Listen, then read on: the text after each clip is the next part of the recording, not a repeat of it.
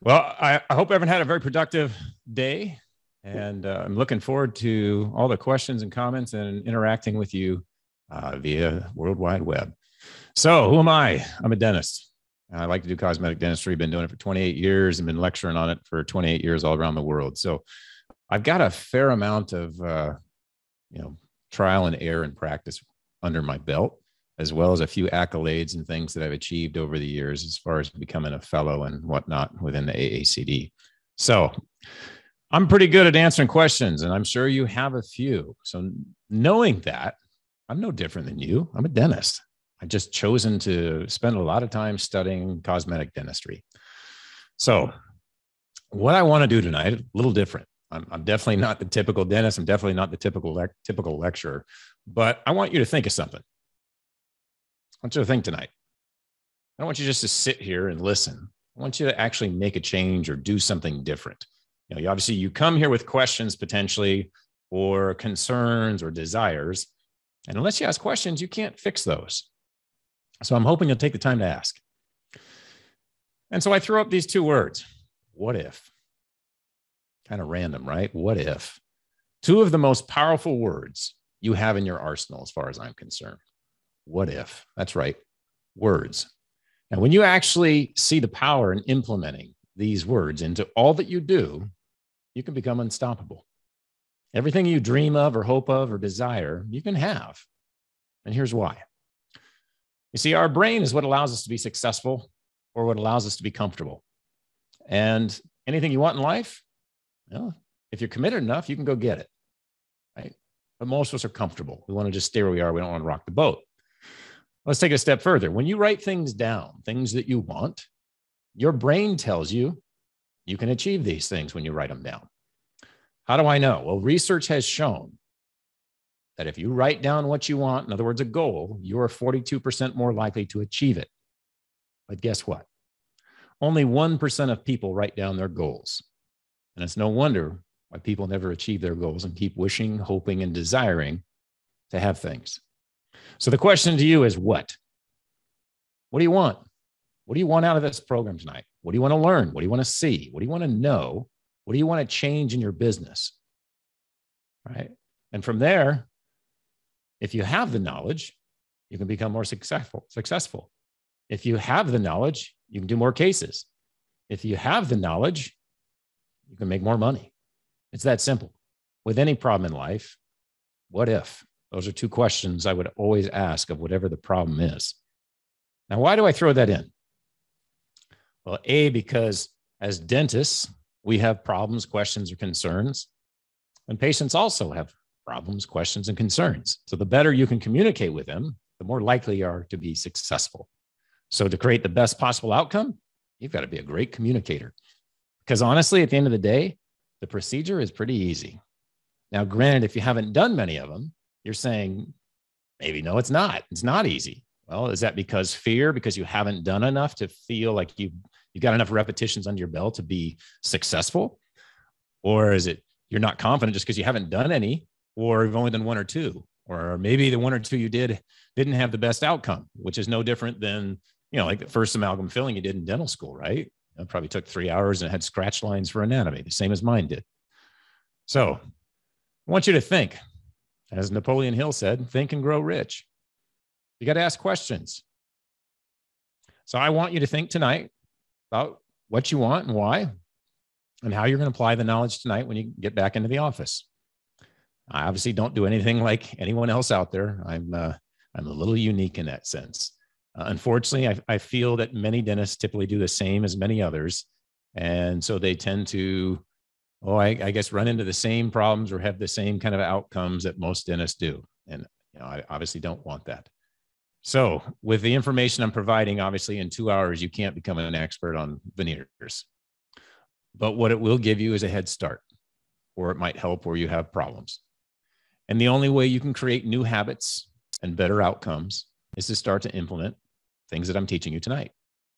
One of the ways we create habits is by doing something over and over again. And they say somewhere between 18 and 254 days, habits are formed. They say on average, it takes about 66 days. So with that being said, what is the first thing to do for a veneer case? Think about that for a second. What is the first thing to do for a veneer case? There's no right or wrong answer, potentially. There could be a lot of different things. You got to decide what that system is. So if you're thinking about it, you're probably thinking dentistry. Okay, well, I got to take some impressions and I've got to maybe take a FaceBo or some photographs, right? It's usually the first place a dentist's mind goes. And I would say you missed a couple steps. Here's why. You're running a business. And to run a successful business, no matter what type it is, you have to attract people. You have to attract consumers, people that are going to buy your goods, right? So if you want to be better at dentistry, cosmetic dentistry, and veneers, you got to get more patients that want that procedure, as opposed to hoping someday you'll get a patient that walks in the door that wants them, or an existing patient asks for them.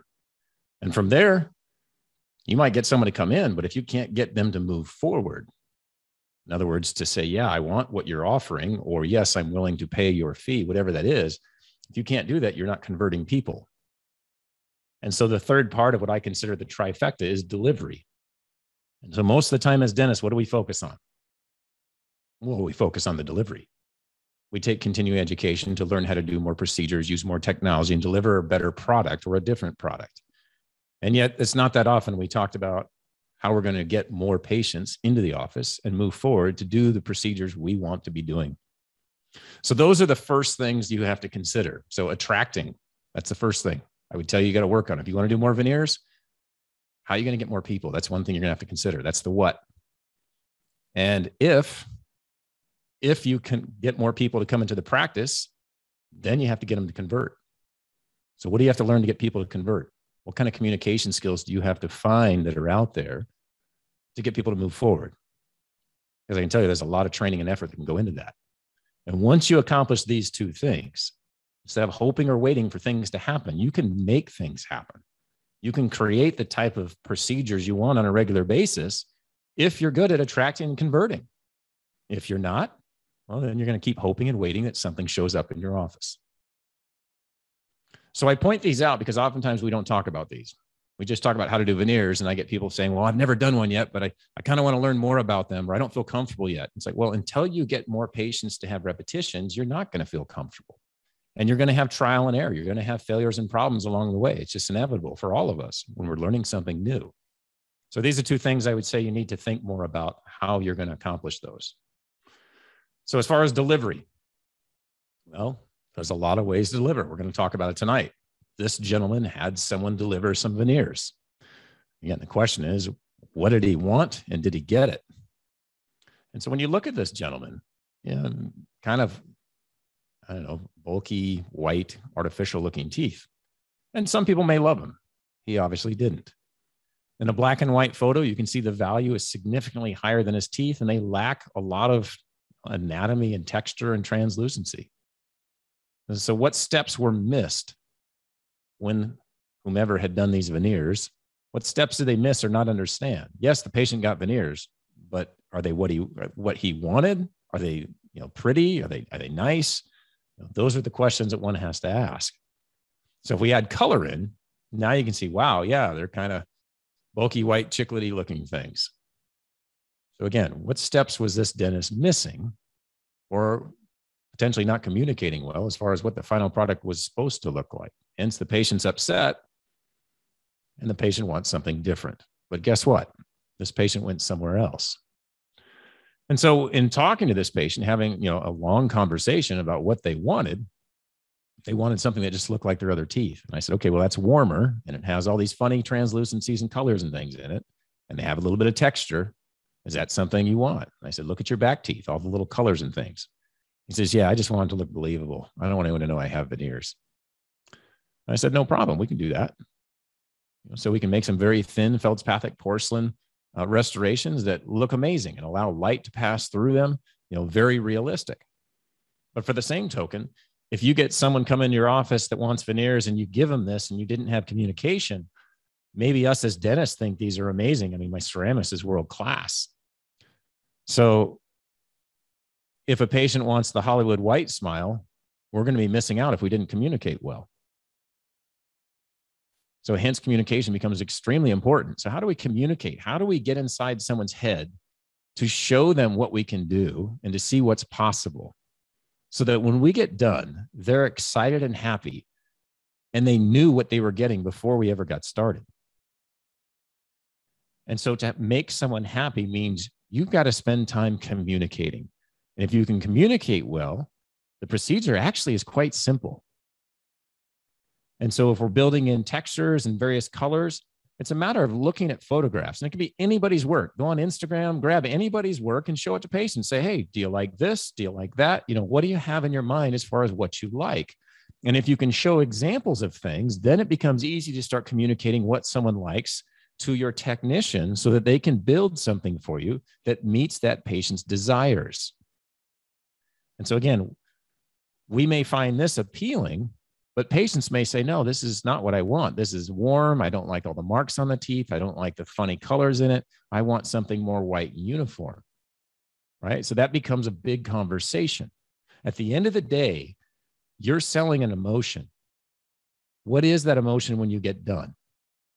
What is the outcome? Are they happy and very pleased with the appearance that you've created for them? Or are they unhappy and want things changed? I can tell you there's a lot of people doing veneers nowadays, and I see a fair amount of people that come back in that are upset. And I think for the most part, it's due to a lack of communication. The patient had no idea what they were getting. And for the same token, the ceramist might not have known exactly what was desired to be built because, again, of the lack of communication. So with that, I kind of built this program based on a few different fundamentals. Yeah, the simple procedures of doing the dentistry, but some of the concepts behind what we're doing and why, and if we get them done properly, we can get a great result. Now, obviously, there's a lot more to it than just 2 hours, but I wanted to give you kind of the base information that you could take back to the practice and start doing well. So if you've got a patient that has come into the practice and is ready to move forward, obviously at that point, you're going to do diagnostic models. You're going to take records, like photographs and FaceBo and maybe some bite registration. And so looking at a patient that comes in, you could simply take one set of impressions or multiple sets. It's up to you. And you can certainly scan them and then have the ability to make as many models as you want. I still take impressions. So I would take impressions such that I have 3 sets of models. So I have one set that is for my legal documentation, the same as the orthodontic community, that they set aside a set of models to show everything before anything was done that they can refer back to over time. The second set of models is for me to actually practice my preparation design. So I want to actually go in and practice before I ever treat that patient, but I also want to practice on it and show the laboratory what I'm thinking of doing. Because oftentimes the lab is going to take more tooth structure away than you were thinking you were going to do. And that means possibly that when they wax things back out, they may not wax it out as far as you were thinking it was going to be. And now you have a discrepancy in the thickness of the porcelain because of the preparation design that was performed. And you might have to redo something because the porcelain is too thin, or it's too bulky, or it has a show through. And so there has to be communication between you and the laboratory as far as what your intentions are. Now, from there, the third model is a spare that in case I was practicing on one of them and made a mistake, I got an extra one. Or if I need to make bleach trays, I can do it with that model as well. Now, from here, I've got models, but I need a FaceBo. I'm amazed in my practice how 28 years, no patient has told me they've ever had a FaceBo used. And so I'm assuming a lot of people aren't using them, but I can tell you it makes all the difference in the world. If you want things to go in properly, to have the least amount of functional interferences and problems that you've got to adjust and grind and try and make up for, use a simple FaceBo. Okay. Mounting that onto a semi-adjustable articulator. Oops, too many buttons. Mounting it onto a semi-adjustable articulator. I try to keep it on the same articulator or have one that's calibrated with the laboratory, because surprisingly, not all articulators are the same, right? So they're actually calibrated. So usually I'll write down which one it's on and I'll set the incisal pin. making it such that we can maintain the accuracy of these models coming together. Okay. From there, if I have this set aside to be given to the laboratory after doing my practice preparations, I also need photographs. So something like the AACD offers, a complete series of photographs that I can look at, the laboratory can look at, and we can have a conversation about where we're going. Again, communication. If you're not doing this, then they're maybe going one direction and you're going a different direction, and the patient's potentially in a third direction. So communication becomes critical at this point. Again, photographs of other people's teeth can be utilized to help give information. So if someone comes in and says, hey, I'm not happy with my teeth, we can all look at them.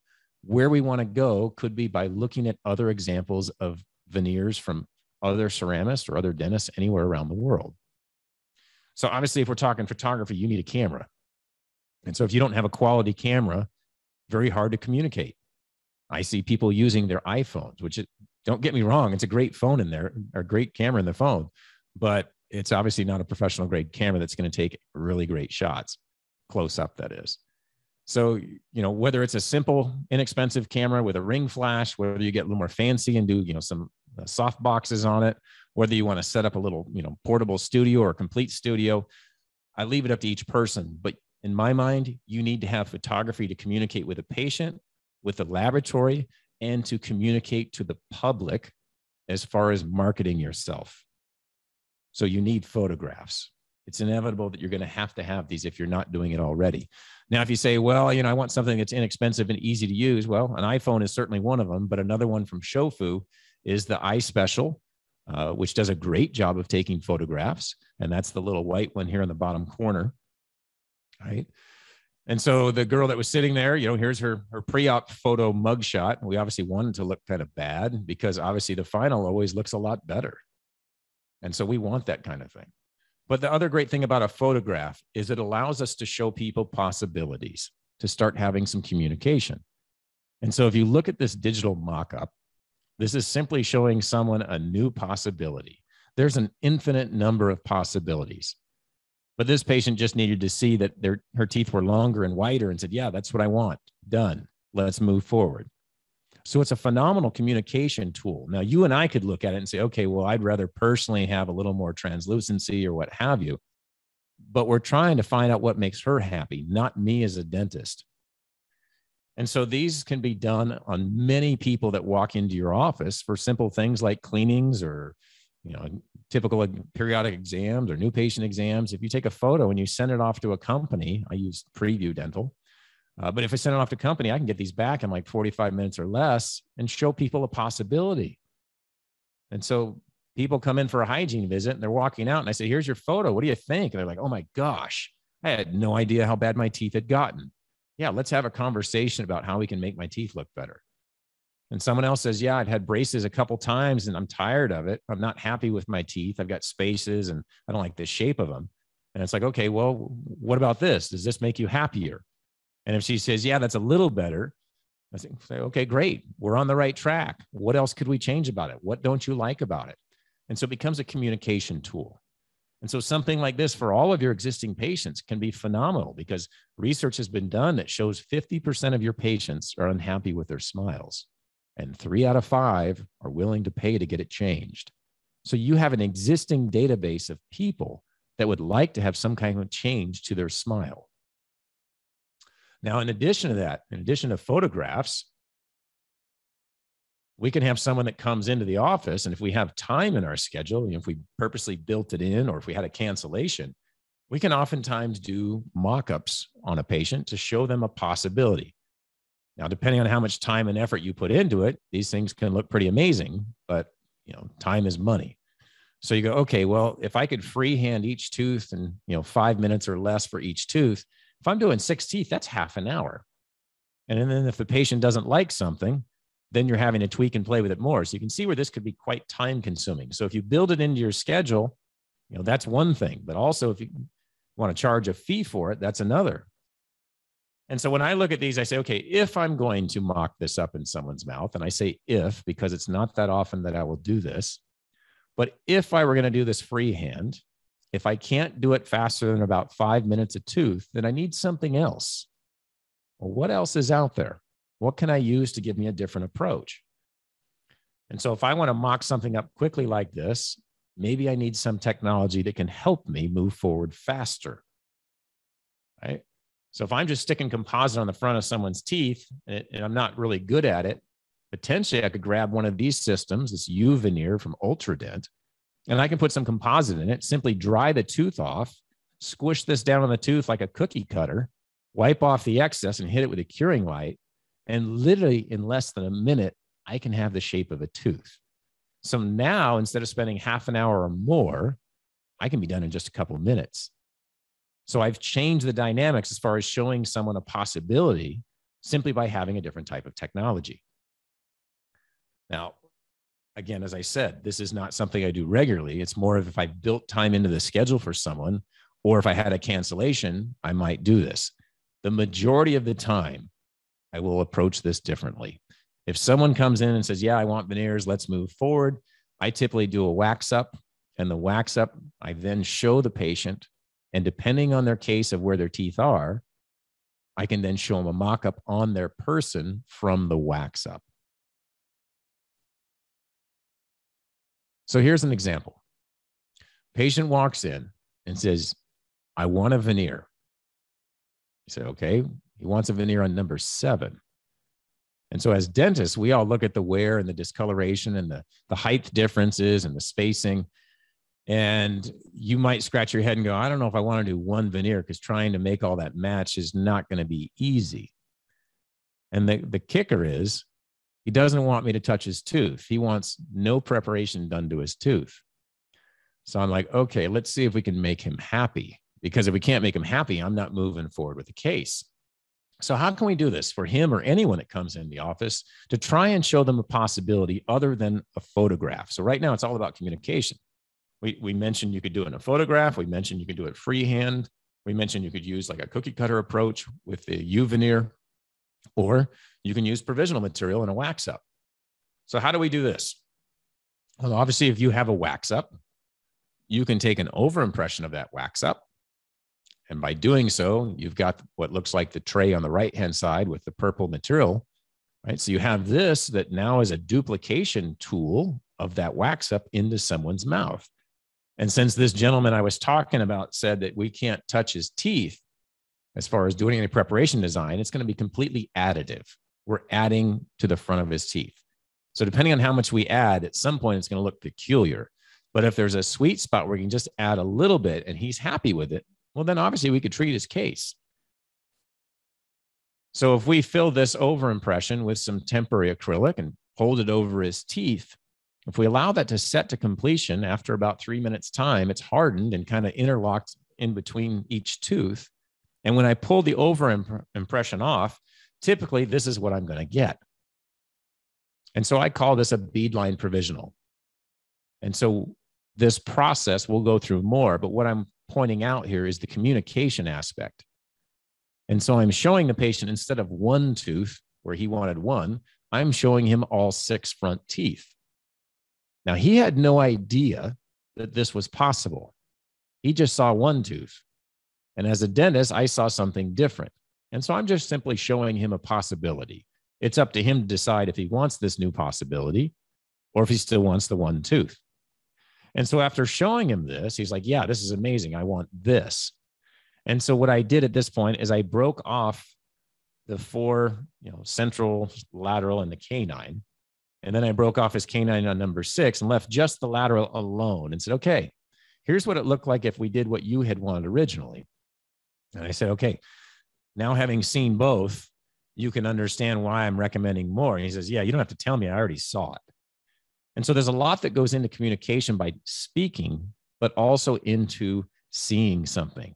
And seeing something on one's person, nothing compares. And so this, along with photographs, allow people to see something that none of us could ever understand or see on our own, because we're not the patient. We don't have the same, mindset that they have. And so exposing this and showing them is very important in moving forward with the veneer process. And so this is that same gentleman. I'm just showing you how we did literally a no prep, temporary over his teeth. And since he wouldn't let me prepare his teeth, this is showing me how much space I have and what we could create. Now, if he wanted the canines to be more upright, we could certainly do that. If he wanted to all this teeth longer, we could do that. So it was a conversation tool at this point to help guide where we're going. And so in talking to him about changing a few things to make it even better for him and his mindset, he said, well, if we're doing this, I want whiter and I want just a little bit longer. And I said, no problem. And so we did that for him.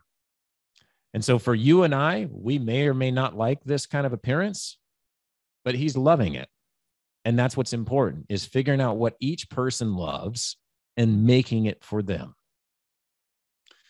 So communication becomes very important. And that realization allow you to move forward in your career a lot faster than trying to be perfect and ideal. Because a lot of times as dentists, we try to create this perfect kind of dentistry driven final outcome, but not everyone wants that.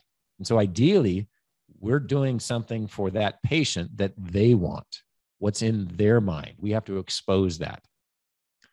All right. So any patient that comes in, we've got to look at how we're going to prepare things. So we have to give information to the laboratory to let them know where to go. And so we could spend many hours talking about smile design and preparation design. But at the end of the day, I'm going to give you kind of just a simple way to evaluate things. So if you think of drawing an imaginary line across the front of these teeth, where is that imaginary line in their face? So if you had taken a photograph, is this one tooth, and this example is tooth number 8, is number 8 too far forward in their face when you look at them from the side or from the front? If it is, then that's a limitation where the tooth has to go backwards. If it's not, then that could be basically the point of reference as far as where we're starting, because you'll notice all the rest of the teeth are further back from it. So you have to make an assumption. And where do you start with your assumptions? You start with the limitation. The limitation is the tooth that's either too far forward or too far backwards. And then you start to play on them to determine how we can take the least amount of tooth structure off to get a desirable outcome. Or if we can't, then it's moving into either braces or a crown. And so that becomes informed consent and risk benefit alternatives for the patient. Now take it a step further. Think of how good you could become if you started practicing on every model of every patient that came into your practice, whether they're doing veneers or not. Think of all the knowledge you could learn and obtain just by having impressions on numerous patients that come into your practice that you want to practice on. And so a couple times a week, if you sat down in the laboratory and practiced preparation design and working on models, you can imagine how good you'd get with time. And so it becomes a lot easier when you look at a case and go, oh, I can see this without even having to prepare it, but I can see mentally where we could go with this case to make it look better. Now, in addition, the more repetitions you do, the easier it becomes to be successful. And no longer do you have as many fears or concerns as far as stepping into a big veneer case. And so if you're doing this over and over again, you can imagine in 30 days' time, you could be pretty good at prepping at least models for veneers. All right, so if we're finding the limitation, once we've found and defined what that is by looking at models and photographs of the patient, we can then start to look at the buccal corridor. And where's the limitation here? Are the teeth too far out buccal? Are they not far enough out? In other words, they're set in, so they have a narrow smile.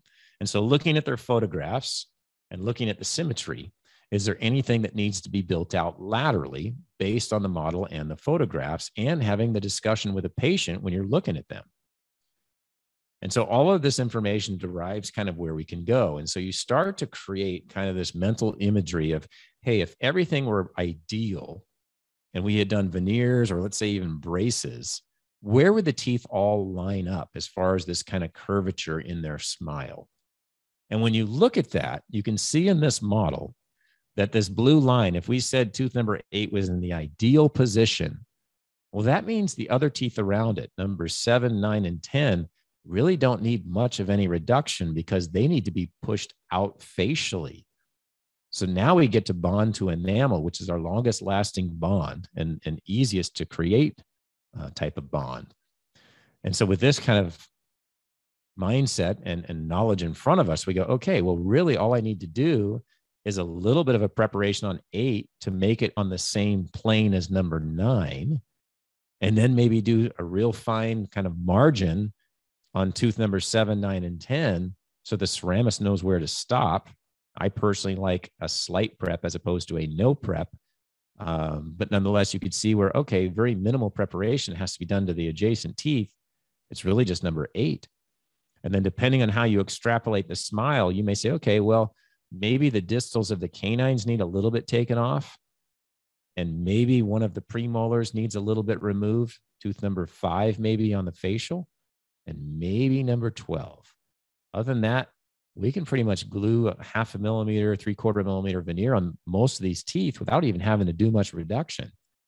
And yet oftentimes, if you Google veneers, you see teeth just destroyed to try and put some porcelain on. And so again, I think the goal is to do the least invasive procedure to create the best result and the best longevity. And in my mind, that's the least amount of dentistry being performed that looks believable, meaning minimal prep, which is what I've just kind of pointed out. So knowing that, if you're going to take just a couple tenths of a millimeter off certain teeth, you've got to communicate that. Your question just popped up. So in this hypothetical case, they said, what type of material are you going to use for this case? Well, to some extent, since I'm not really having to lengthen teeth much, and I'm not having to reduce teeth much, I'd probably do traditional feldspathic. Now, if the patient's teeth were worn down on the incisal edges and I was having to lengthen them for the same scenario, well, I'd probably want something a little stronger than feldspathic. So I'd look at doing some lithium disilicate. So either some Lisi from GC or an Emax from Ivoclar. Okay. Or if you like Glidewell, they have their Obsidian, which is the lithium silicate material. So there's a few different options there. But yeah, I would go to a stronger material if we had loss of incisal edges. But since we don't, I personally like feldspathic porcelain for something like this, especially since we're doing minimal to no prep kind of thing. And I want something very thin. All right.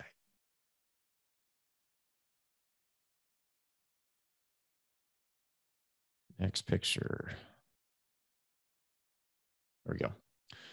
All right. So as far as communication, we're talking about taking little amounts off in places and really being as precise as possible when we're talking about this example of a case. And so if I'm going to send this to the laboratory and I personally haven't done the reduction, then I'm going to take the time to communicate and write on here what I want done on each plane of the tooth if necessary. Or if I'm trying to upright a tooth where a tooth needs to be reduced laterally, or if the gum needs to be modified, I'm showing them that as well. So I'm trying to give them every ounce of information to give me the best possible result versus just sending it off and saying, hey, do some veneers for me.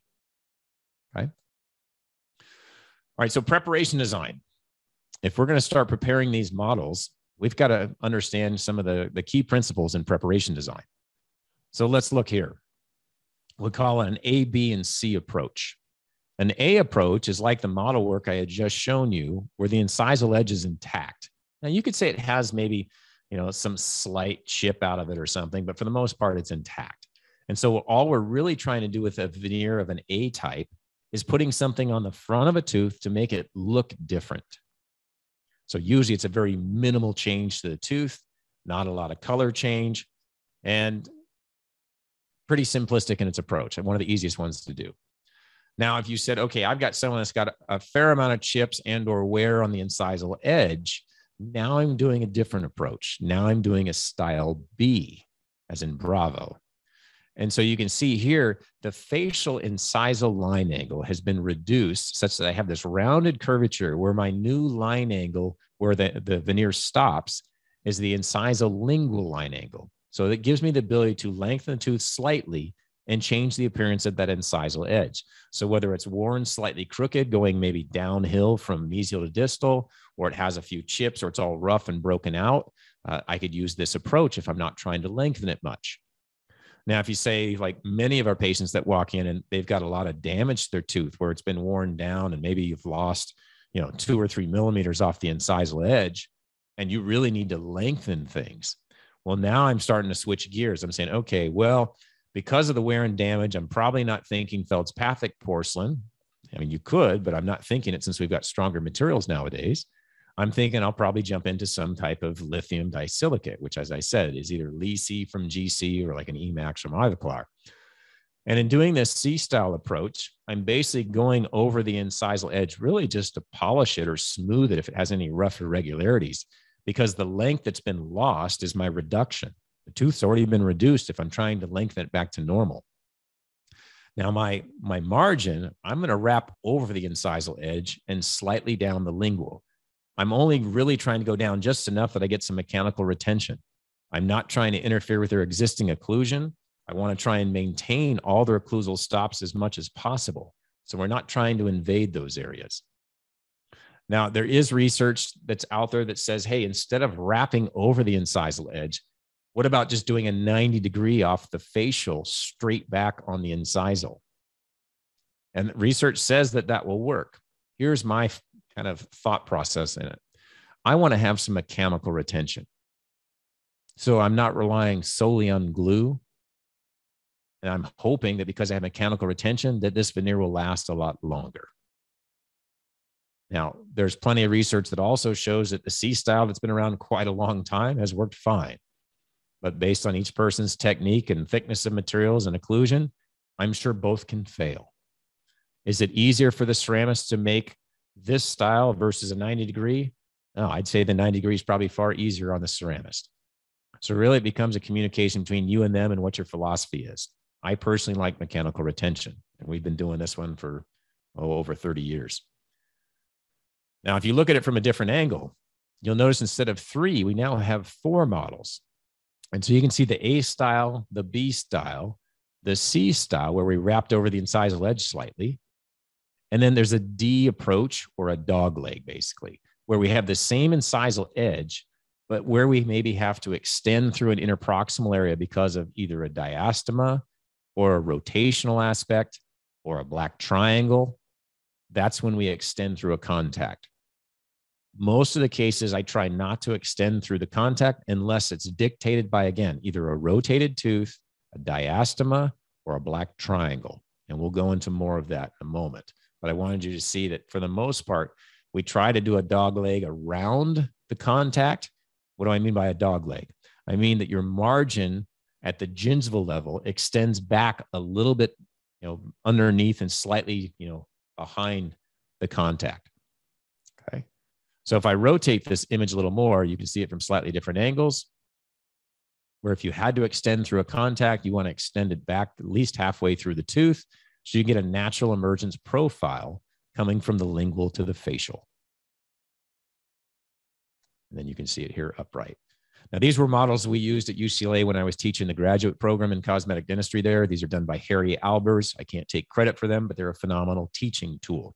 So again, this type of preparation design is not something I came up with. It's been around for quite a long time. Now, my mentor at UCLA was Bruce Crispin. So I took a couple of images out of his textbook that we use for teaching. You'll notice here the A, B, and C style. And so you can see what I mean by wrapping over as far as a C. It's not a lot. It's not, like a harsh 90-degree angle. There's not any sharp internal line angles. It's just enough to create a nice seating effect, but also to make it such that it has mechanical retention from lingual forces when someone's biting or grinding or chewing. So you can see here the incisal edges. That's why I was putting this in. A question just popped up. I said extend lingually when rotation, diastema, and they want to know what the third time was. The third thing is a black triangle. And so depending on your patients, you may see at the gingival level, the teeth maybe are still contacting, like maybe 8 and 9 still contact, but at the gum level, they got that little black triangle. And the only way to close that triangle down is to move the contact position. And so there's been a lot of research on this. If your contact from bone to the contact is 5 millimeters or less, you can get a papilla to grow back into a black triangle. So sometimes you have to break a contact so that you can create porcelain going interproximal to lower the contact to a place in which you can get gum tissue to grow back in.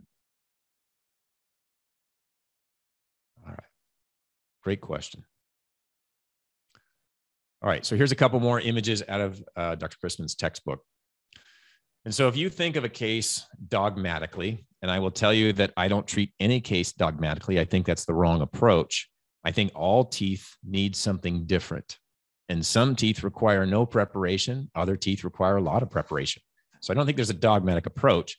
But as far as the concept of veneer, it's pretty straightforward. And when it first came out, we had, let's say, teeth in this picture, this diagram.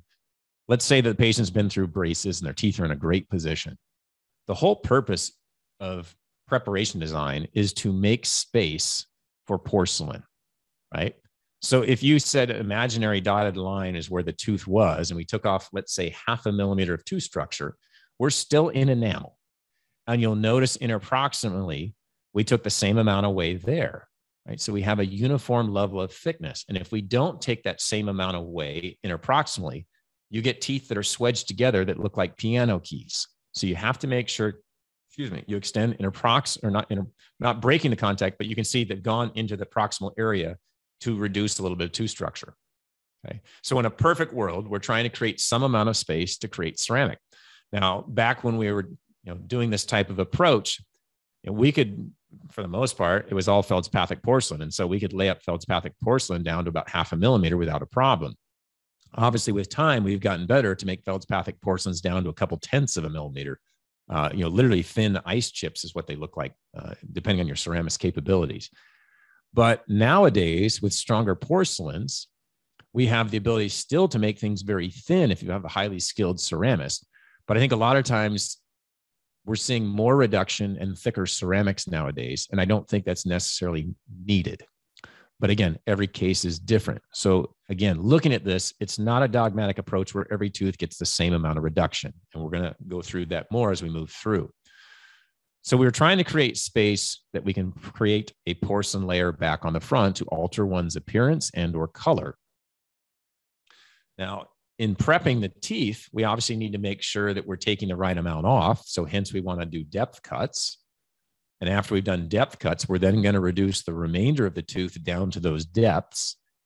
From there, we then go down to the gum line and refine our margins. And then the last thing we do is we want to sight down from the incisal edge to make sure that something can be seated, right? So the line of draw. Now, sometimes that line of draw can kind of wrap around onto the facial, but you have to make sure, obviously, there's no undercuts. So let's look at preparation design for a moment. Now, these are, straight out of the advertisements of some of the magazines. These are not mine. What I want you to see here is I don't think, for me personally, I don't think there's a dogmatic approach like this where you must take off a certain amount.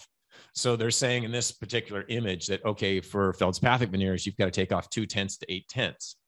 Well, it's a nice range, but I don't think there's one way to do anything, because as I've shown in one case, at least, the guy wouldn't let me touch his teeth. So we had to see if it was possible to make what he wanted.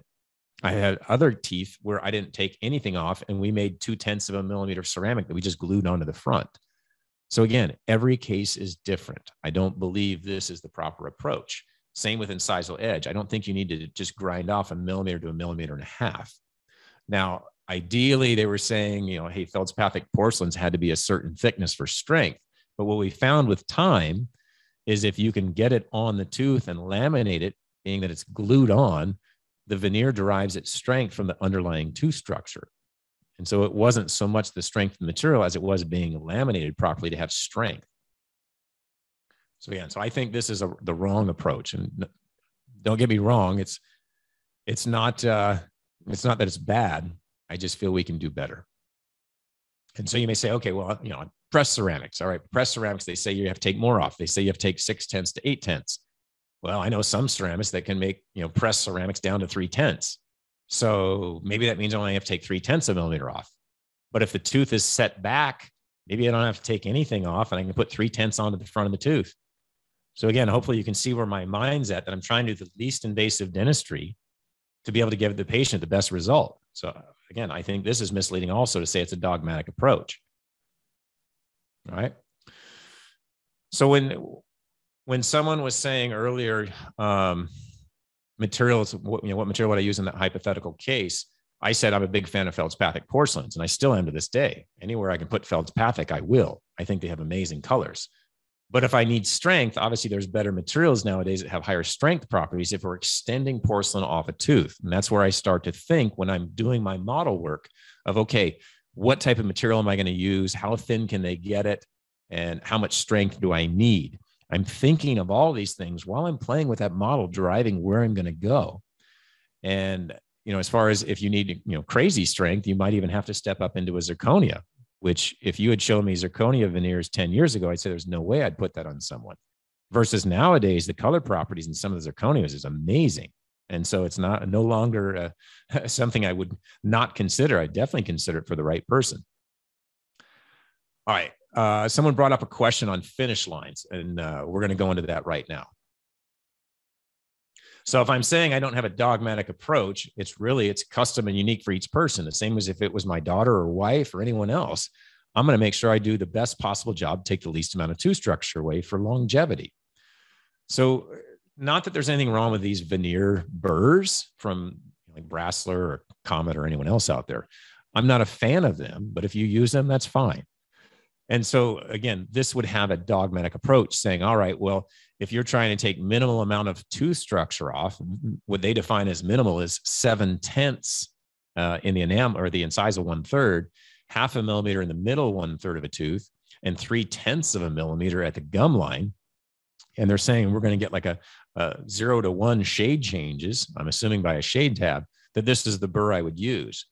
And I would say like, no, that's not what I would use. That's assuming the tooth's in a perfect upright position and is not rotated. But even then, I don't think my technician needs 0.7 of a millimeter to change the appearance with ceramic.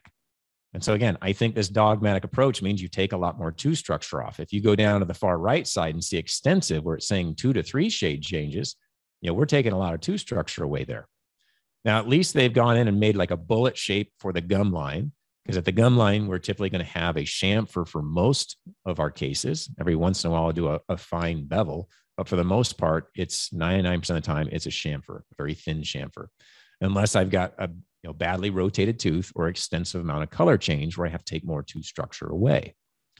Now, the other burr I have up there is one of the original depth cutting burrs that I still see people using, and that's great if someone likes using them. But again, I don't think it's a dogmatic approach where I'm using the same amount of reduction on every third of that tooth, from the gingival to middle to incisal thirds, and that you have to rock this burr from incisal to gingival to create the depths you want. So again, what I have found with time is I need a better tool. So what could be better? Well, here's one. This depth reduction burr is safe-sided, meaning that I can't go any deeper than what the burr allows me to get. And so it comes with these different sizes from 0.2 to 0.7 of a millimeter reduction, and then it jumps to 1 millimeter. And so these are from Lasco. They're out of the San Fernando Valley in Van Nuys, California. And these little depth cutters are what I use for virtually every one of my cases. And so if I've already practiced on my stone model, I know how much reduction I need and where I need it, and now I can be extremely precise. And so if I'm this precise at 0.1 of a millimeter, I need to show the technician what I'm doing, or I need to give them the model that I prepared. Because if they do it, they may just take a millimeter, millimeter and a quarter off. I hate to say that, but they may just take a lot off where I'm not planning on it. And now we're in two totally different ballparks as far as where we're going with the case. All right. Okay. So let's look at an example of a case. So this is a simplistic case where we're doing a minor color modification, where they have these white hypocalcifications. We're going to do a slight length change. We're going to make a slight rotation on the canines. And we're going to, for the most part, try and stay enamel. Like any case, I'm trying to stay in enamel wherever possible. Okay. Functionally, the person just got out of braces. The gum lines are lined up fairly well, but she doesn't have good function as far as the anterior coupling of the laterals and the canines. Okay. So she has a bit of an open bite on those. So I actually have space already created. I don't need to take more tooth structure away. It's already gone, simply because of where they put the teeth. And so you can see here, these spaces where you can see her tongue, that was one of her biggest concerns. The second big concern was, hey, I don't like the white marks on my front teeth. And so these hypocalcifications, we're not sure how deep they go. It's an assumption that it's limited to, the outer enamel, but it could go all the way down to the dentin. So to some extent, I may have to do more reduction, and I won't know that until I get in there. But the final placement of the veneer in the wax up still is in the same spot, regardless of how deep that white mark goes. So in other words, I can do the wax up and say, hey, in a perfect world, I want to take like 0.5 millimeter off, put a 0.5 millimeter back on. And if it turns out I need more color change or more masking, I can always go deeper in my prep, but the wax up still stays in the same spot as far as the final appearance. So as I said before, we take the photographs, we take our models, we take our face bow, we mount the case up, and we start to make assumptions, as far as where we're going to put the length of these teeth, how we want it to appear. And what we recognize is the mesial of the canines are deficient. They're kind of rotated in a little bit. We want them to be more prominent on the mesials. We want the lateral number 7 to be longer. Obviously, we're going to go ahead and lengthen 8, 9, and 10 as well, but number 7 is the one that's going to be lengthened the most. And so when we do the wax up, we can see it here. This becomes a discussion with the patient as far as, do we like what this looks like, or is there anything we need to modify? And if they say it looks good, that's great, because then we can take this as an architectural blueprint to the mouth and create something very similar in the provisionals as well as in reduction guides. So reduction guides, there's many types. And so this is nothing more than a bleach tray with some holes cut into it. So it's soft and pliable. So based on how you put pressure on it, you may have more space or a lack of space based on how you're applying this. So you got to be careful if you're using something like this. You can also make something more like an Essex appliance that's rigid, kind of an aligner type system. You can put as many holes as you want to measure everywhere possible. Remember, what you're measuring is not the outside of the plastic, it's the inside of the plastic. So based on how thick that plastic is, you have to recognize that's part of the measurement you're taking. So be careful what part you're measuring from. But I use both of these on a regular basis. Now, I've seen other people that use, polyvinyl type of reduction guides, and I have tried these. I personally am not a big fan of them, but you can use these too, to each his own. I've seen these split thickness guides where you can kind of pull them back. What I find is as you pull these back, they don't really have a good functional stop. So it's hard to know exactly where they are. And so that's why I personally like the clear aligners that I can put a hole in, or a bleach tray I can put a hole through very quickly and easily. All right. So in this case, we were talking about A, B, and C approaches. If we looked at it from the side, we could see it here.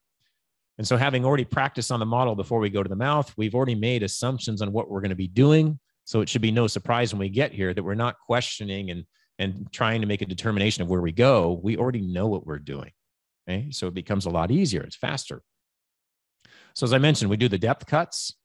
You'll notice I've done the depth cuts on the laterals and the centrals using that Lasco depth cutting burr. It has that safe barrel, so I can't go any deeper. You'll notice it leaves some little black scuff marks as the carbide starts to rub on the enamel. It's not hurting anything. It's just showing me I bottomed out and can't go any further. Now from there, I'm going to go ahead and grab a chamfer burr. You can decide what size you want or how thick it is. But I'm going to take a chamfer burr and start to connect these 3 planes. Now you can put as many reduction depth cuts as you'd like. I typically do 3, sometimes 4. And so in connecting these planes together, as I said, use your favorite chamfer burr, whatever that is, whether you like a medium, a coarse. The last thing I typically do is I usually use a fine one on my margin just to make it nice and smooth for the ceramist. But I'm going to do a fairly thin chamfer at the gum line for many of my veneers to allow either the existing color to come through and be the least invasive, or if we're trying to do a more extensive color change or mask something, then I'm going to have to do a deeper chamfer. So again, 99% of the time, it's a chamfer. Now, there are rare occasions where I do a kind of a knife edge or flame or bevel, however you want to define or call it. And that's in someone that maybe the tooth is leaned lingually, and I'm trying to make the tooth look like it's more facial and upright. And so I'm just telling the ceramist, hey, you can see where I made the scuff line. That's where it's going to come straight out, kind of out of the tooth. And so you'll have bulk of material where it comes out of the tooth, versus if the tooth was more upright and you do a small, like, bevel or knife edge, now you got to have this funny kind of protuberance off the tooth before it turns and starts going up the facial plane. And so that's why we typically use a chamfer burr instead to get something that looks more anatomic and realistic. So really it depends on color and positioning as far as how much I take away. But the majority of the time, it's a chamfer burr. All right, so if we've done this, the next thing becomes, all right, if they show the gum line, in their smile. If you want to put that margin under the gum line to change the color so that it doesn't look like, the veneer stops and the tooth keeps going, you can pack a small retraction cord to hold the gums out of the way. And by doing so, it moves the gums up 0.5 millimeter or so, such that you can refine your margin right at the gum line. And when you take the retraction cord out, your margin will be slightly under the gum line from having done so. Do you need to place your margin under the gum line? No. It depends on what color you're trying to achieve. It depends on if they show it or not. Obviously, if they have a low lip line, there's no reason to go creating more work for you and taking more tooth structure away. But if they want a white appearance tooth, you might have to go up under the gum line to create that appearance, as opposed to someone who wants a natural appearance where you could have some thin ceramic that allows the natural color to blend through. Then you don't have to go under the gum line. Now, if someone goes like, well, hey, what burrs do you use? If you go to Brassler, I've got my own burr kits. I get nothing from them. They just make them for me for my classes. But these are basically the burr kits I use. And so if you look at the one on the left, that's my prep kit. And so I have literally 6 different thicknesses and or grits of chamfer burrs based on where I'm trying to work, whether it's interproximal, whether it's an upper tooth, a lower tooth, whether I'm trying to take a lot of tooth structure off or a little bit of tooth structure off. Okay? And the same thing with my finishing kit in blue. I have different grits of diamond as well as different carbide flutings to take off either resin or modify ceramic. So if I prepared this case, we've got a couple of different preparation designs. We've got a B approach on 8, 9, and 10. We've got a C approach on number 7, where we had to lengthen it more. And as I mentioned, on 6 and 11, we didn't touch them at all. And so I'm taking photographs so the technician can see what we've done. We're obviously taking our impressions. If you're someone who has a scanner, you can go ahead and scan the preparations, whatever you'd like to do. And then we have to make provisionals. And with provisionals, the whole goal of a provisional is to keep the teeth from being sensitive and to give the patient the ability to see a new appearance and to talk about color. In my mind, those are the main things we're trying to accomplish. Now, since every case doesn't have a minimum amount of tooth to be taken off, every case is going to be different, and the final appearance is going to be different on everyone. Not that the color is necessarily exactly what we do in ceramic, but it allows them to see if we should go whiter or if the color is close enough. So it really is giving us kind of the base color or the foundational color. So in looking at this patient, we maintained no preparation on the canines, but we did make porcelain veneers that went on just the mesial of the canines. You saw the preparation design that we did on 7 through 10 that was minimal to change the length and change the color. Now, the color we blended in with the existing teeth to match the same color they have in their mouth. You'll notice she doesn't really show the gum line much, but depending on how she moves when talking and whatnot, we decided to put it under just a hair. Hence, we used a very small retraction cord, and it's probably just barely under the gum line. And so if we look at it here, you can see we have a nice color transition at the gum line that should she ever have gum recession, it will still blend in nicely. And when she goes into protrusive, these are feldspathic. She has good functional stop. And when she goes into her excursives, the same thing. We have good stops on the canines. And this is solely out of feldspathic porcelain that has laminated the tooth. And this type of procedure has been around for, about 40 years, and it can work quite well in the right individual. If someone was a heavy grinder, this is not the material I would choose. But I think as far as the color, I think the color is amazing when you use feldspathic porcelains when you have the right opportunity. At the end of the day, it's based on the patient and what they want. When they look at photos and say, oh, I like that type of tooth or this type of tooth, based on that, I can derive what I'm creating for them. Okay. So everyone's got a chief complaint, determining what that is through communication and looking at their occlusion, utilizing your photographs and the models. And potentially, if you're like this case where we're not changing the color, we're trying to mimic their existing color. We obviously want to whiten to get the teeth as white as possible that we're trying to mimic.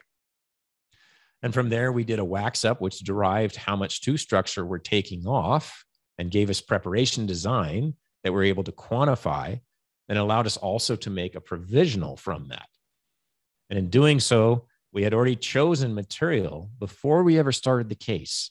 There was no question because of how we already had determined everything that needed to be accomplished. The only thing we didn't know was how deep that white kind of opacity was in our tooth, but that didn't play a role in what we were doing with our materials other than the material's thickness, because we were maintaining her existing occlusion and we weren't doing a lot of length changes. Okay. So with all that practice we did ahead of time and all the photographs and whatnot, we were able to find where we were going before ever doing anything, since we had great communication. And that's pretty much what I want to highlight out of these. Now we're going to go deeper on many of the different topics here, but I wanted to get kind of an overview of kind of the thought process, how we approach these, because they will get more complex, obviously. Now, provisionals is something that I get a lot of questions on. And there's a lot of different ways that I've seen people do provisionals over the years. And so one of the techniques that I personally had kind of come up with that has worked well for me for many years is what I'm going to share. But I will touch base on some other different approaches. So let's look at that. Whatever temporary acrylic you have can do the job. Now I'll say there's some I think that are less grainy, that have a smoother texture. I think there's others that have prettier colors. There's some that have better strengths, but they can all do the same thing, which is cover a tooth using the technique I'm going to share. Now, as far as length changes, if you have someone that has a lot of length requirements and does a lot of grinding, you might want to use a product that has really good strength properties, right? But they all work, but you might find more fractures, let's say, on someone who's a heavy grinder if you're not protecting it. Now you could say, well, I don't want to have numerous temporary materials in my office, and that's fine. What you could also do is you could make them a night guard to cover the provisionals while they're waiting for the finals. So that's another way that you could protect things at night if you're not wanting to have multiple different provisional materials in your office. A question came up. How does the lab technician finish the interproximal margins if we don't go through the interproximal contacts? Well, again, if you have a finish line, they have a place to stop. And so what they'll do is they'll usually take a scalpel or a knife of some sort, or sometimes an interproximal saw type of system, or other times they'll take a very thin disc on a handpiece and they will cut through the existing model, leaving the margins intact of your interproximal area. So yeah, very easy for them to do that. I don't think personally you need to be breaking contacts, again, unless you're trying to change the rotation of a tooth or close a diastema or fix a black triangle. All right, moving on here. So here's another example. Now this patient, we had to go through braces first. And the reason for that was to change the root position to maintain as much root as possible because she'd already worn her teeth down.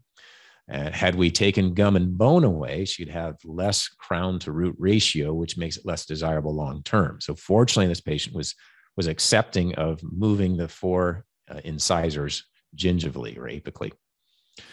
So having done so, they're going to get crowns, but she's still getting veneers on the adjacent teeth.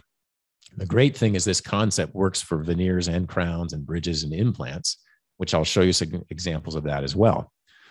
Now, there is a handout for this class. Stay tuned to the end. I'll tell you how to get it. But you'll notice there's a kind of a green turquoise hyperlink down there. And it's a link to the article I wrote on this technique. And so if you want to go and read the whole approach, it's there, but I'm going to show you the approach now. A question came up, do I make the provisionals chair side or do I have the lab make them? I personally make every one of my temporaries. Okay. It's me. It's not the assistant, and I make them chair side. Another question comes in and says, if we don't break the contacts, won't the margins stain over time become unaesthetic? No.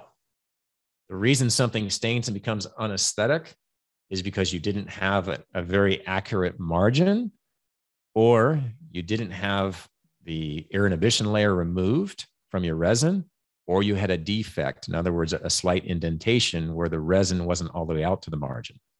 Other than that, you shouldn't have any type of color change there. So usually it's more of a technique problem versus just putting a margin there. Okay, so here we can see the same patient. And so like anything, we do a wax up. That wax up is then duplicated into a stone model.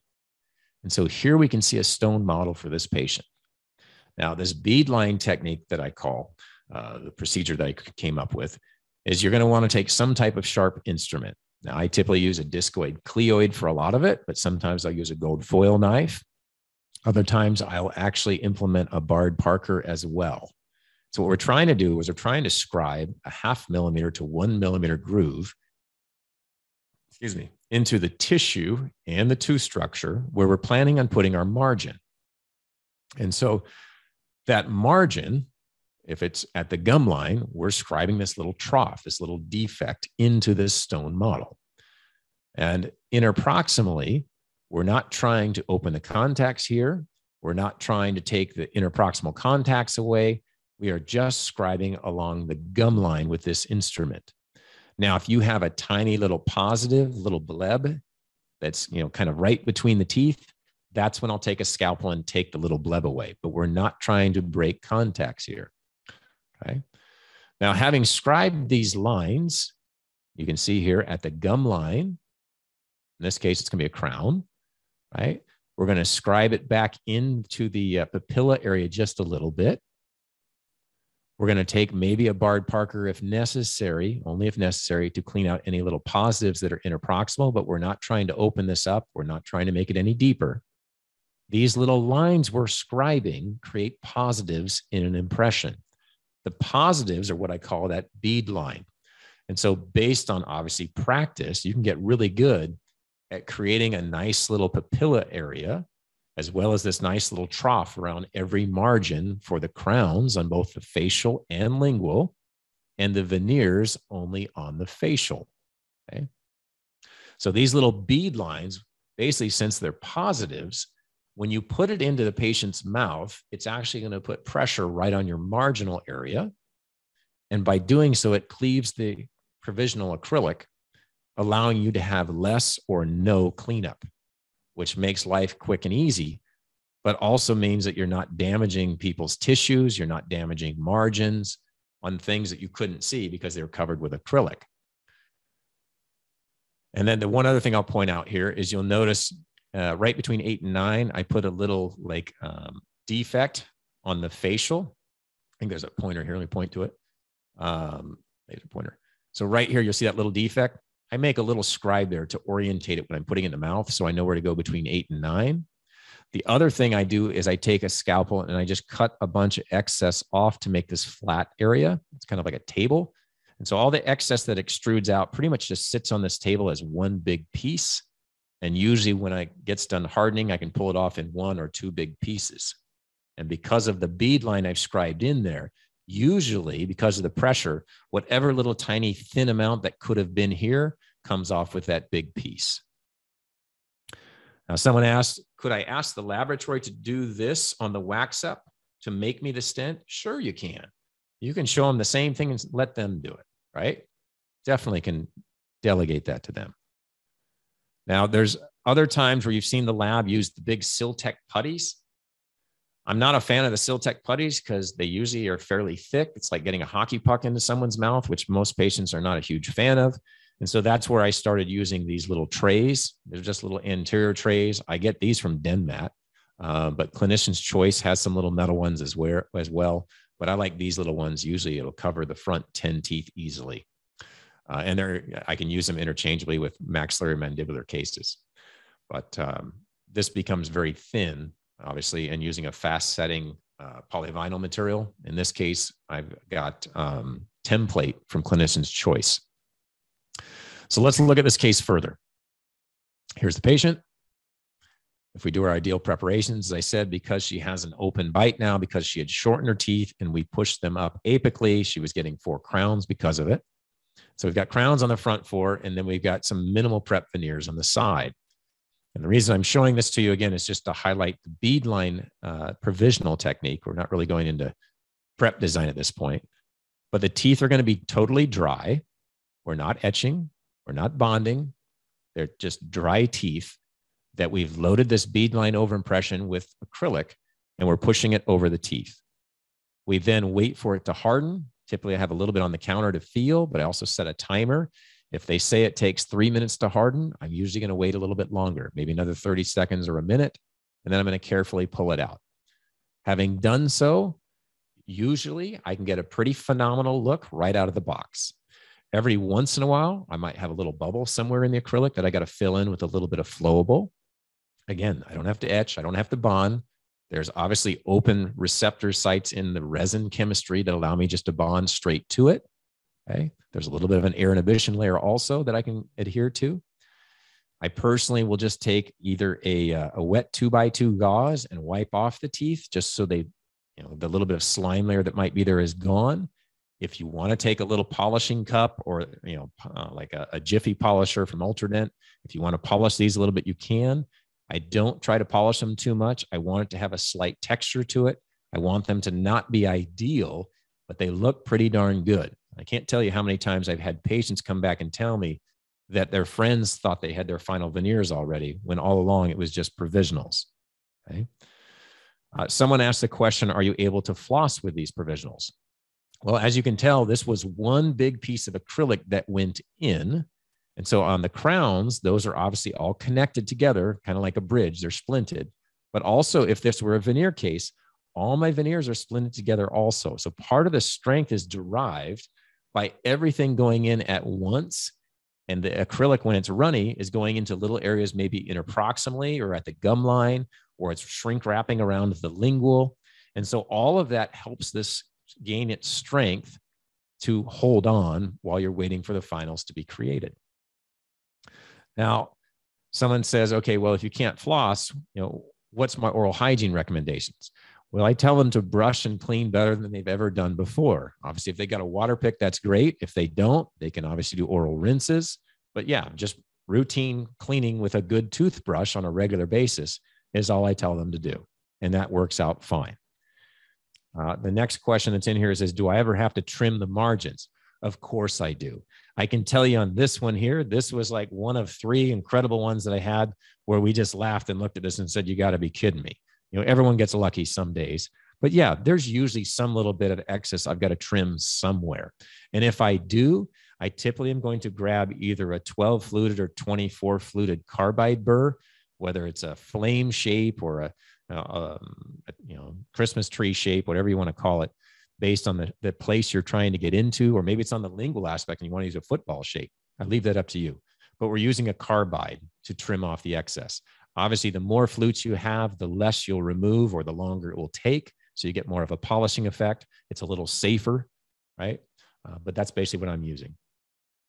Yeah, the shrink wrap technique has been around a long time. And depending on how you do it, you may have a lot of excess, or in this case, the whole reason I created this was I didn't want to clean off a bunch of excess, and so after many years of cleaning excess, I said, there's got to be a better way. And that's when I derived putting that little bead line on the model to create a positive that cleaves it for me. So I don't have to clean up excess. It's very rare I've got to clean much up.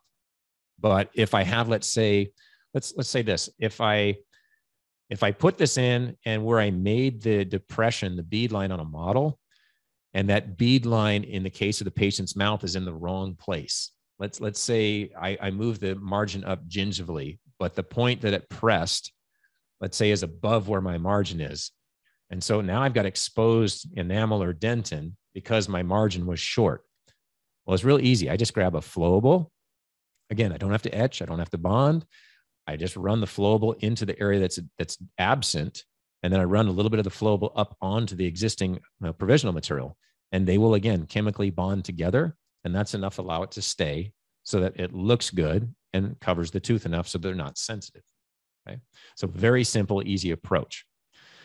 Let's see. Question become, so this shrink wrap technique, what happens if when I pull off the over impression and the whole temporary comes out in my hand, right? I've had that happen. I've done one of 2 things. Based on the preparation design, either I didn't leave it in long enough and I want it to grab on more so, or I had some bubbles in places, or I may go back and floss all the contacts, maybe to create a little bit of space at the gum line or allow a little bit of material to go in between the teeth. I may try the whole thing over again. I personally don't want to have to cement things on. So I usually will do it over again. If I had to cement it back on, I'll show you that in just a moment. So that leads to another good question. All right, let me get these questions out of my way here. Can I briefly go over the beadline technique again? Yes. So basically we have a wax up. That wax up is turned into a stone model. The stone model, I scribe a 0.5 millimeter to 1 millimeter in depth margin, a defect, into everywhere my margin is going to be. So if it's a veneer, it's along just the facial at the gum line. If it's a crown, it's on the facial and lingual at the gum line. Okay. So that's where the bead line goes. Now that gum line goes a little bit up in between the teeth. So I got to scribe just a little bit in that papilla area. So I get that tiny little point in that over impression. Now I don't want to scribe a line interproximally, right? Because that's going to make the acrylic weak and potentially break them. Okay. So then you almost have individual ones. You don't want that. But I will take a scalpel if there's any little positives. I will clean out some little positives so it looks pretty. Could I also have left the positives and then just take them out with a burr once I'm putting the acrylic in the patient's mouth? I can that way also. It just takes a little extra time. So trying to minimize the amount of time. Okay. Yeah, there's a lot of different types of oral rinses and things that you can rub on the gum tissues to help, or give patients bottles of things. We've done that in the past. I stopped doing it many years ago, but there's plenty of oral medication liquids that you can give them, as well as Q-tips to rub it on, et cetera, if someone had pointed out. Okay, so looking at the same case from the lingual, so ideally not having to reduce any excess. You can see that the gum lines here on the lingual are very nicely done because of how we did the bead line. Now on the veneers, on the canines and the premolars, the bead line is not on the lingual, but I have tried it on the lingual, just, kind of in the middle of the tooth or the incisal edge of the tooth to cleave off excess on the lingual. And that can work if you want to, but I don't normally do that. But someone's asked that in the past as well. Another question. Do I use any type of disinfectant or cleaning the preps prior to seating the impression? So if you want, you can use like some benzalkonium chloride or something. Yeah, you can certainly use different types of disinfectants. I personally don't do any, but a long time ago I did. I found over time that was unnecessary. But there's no harm in doing that if you want to clean the tooth structure beforehand. Okay. So here's the patient with her provisionals. So now it gives us the ability to talk about color. So when she looks at herself, well, color and shape.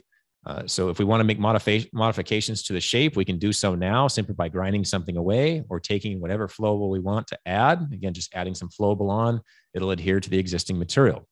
It also gives us the ability to say, okay, the base color we have here, let's say it's a bleach shade of acrylic. Is this about the color you want to be? Or are you thinking you want to be slightly whiter? Or are you thinking like, no, this is too white. I want it slightly warmer. It gives us the ability to actually quantify something and see it on their person to give us a little more information that we can tell the laboratory where we want to go. Okay. Now, granted, it's one color of acrylic, but it just, again, it's that base color. We can certainly look at photographs for incisal edge translucency. We can look at Instagram. We can kind of go all over the place to find different colors for modification and textures and crazy incisal edges. So again, provisionals. We'll do one more case here. With a provisional, so again, you'll get the beadline technique here. We have a case that comes in, we take impressions, we practice in the laboratory during our preparation design, we figure out the limitations of where things maybe need to go out more facially or need to be pulled back. Based on that, we determine our preparation such that we come to the mouth, we can figure out where we're going. Now, just by looking at this case, you can tell the canines are rotated and we've got diastemas. So we know on a rotation case and diastemas, we're going to have to extend interproximal. Okay. We also know that potentially where the canines are flared out distally, we're going to have to take some tooth structure off there more so than other places. We have a deficiency on the mesial, but we have an excess on the distal. So all of our preparation design on the models is going to help us in practicing how we're going to address this case.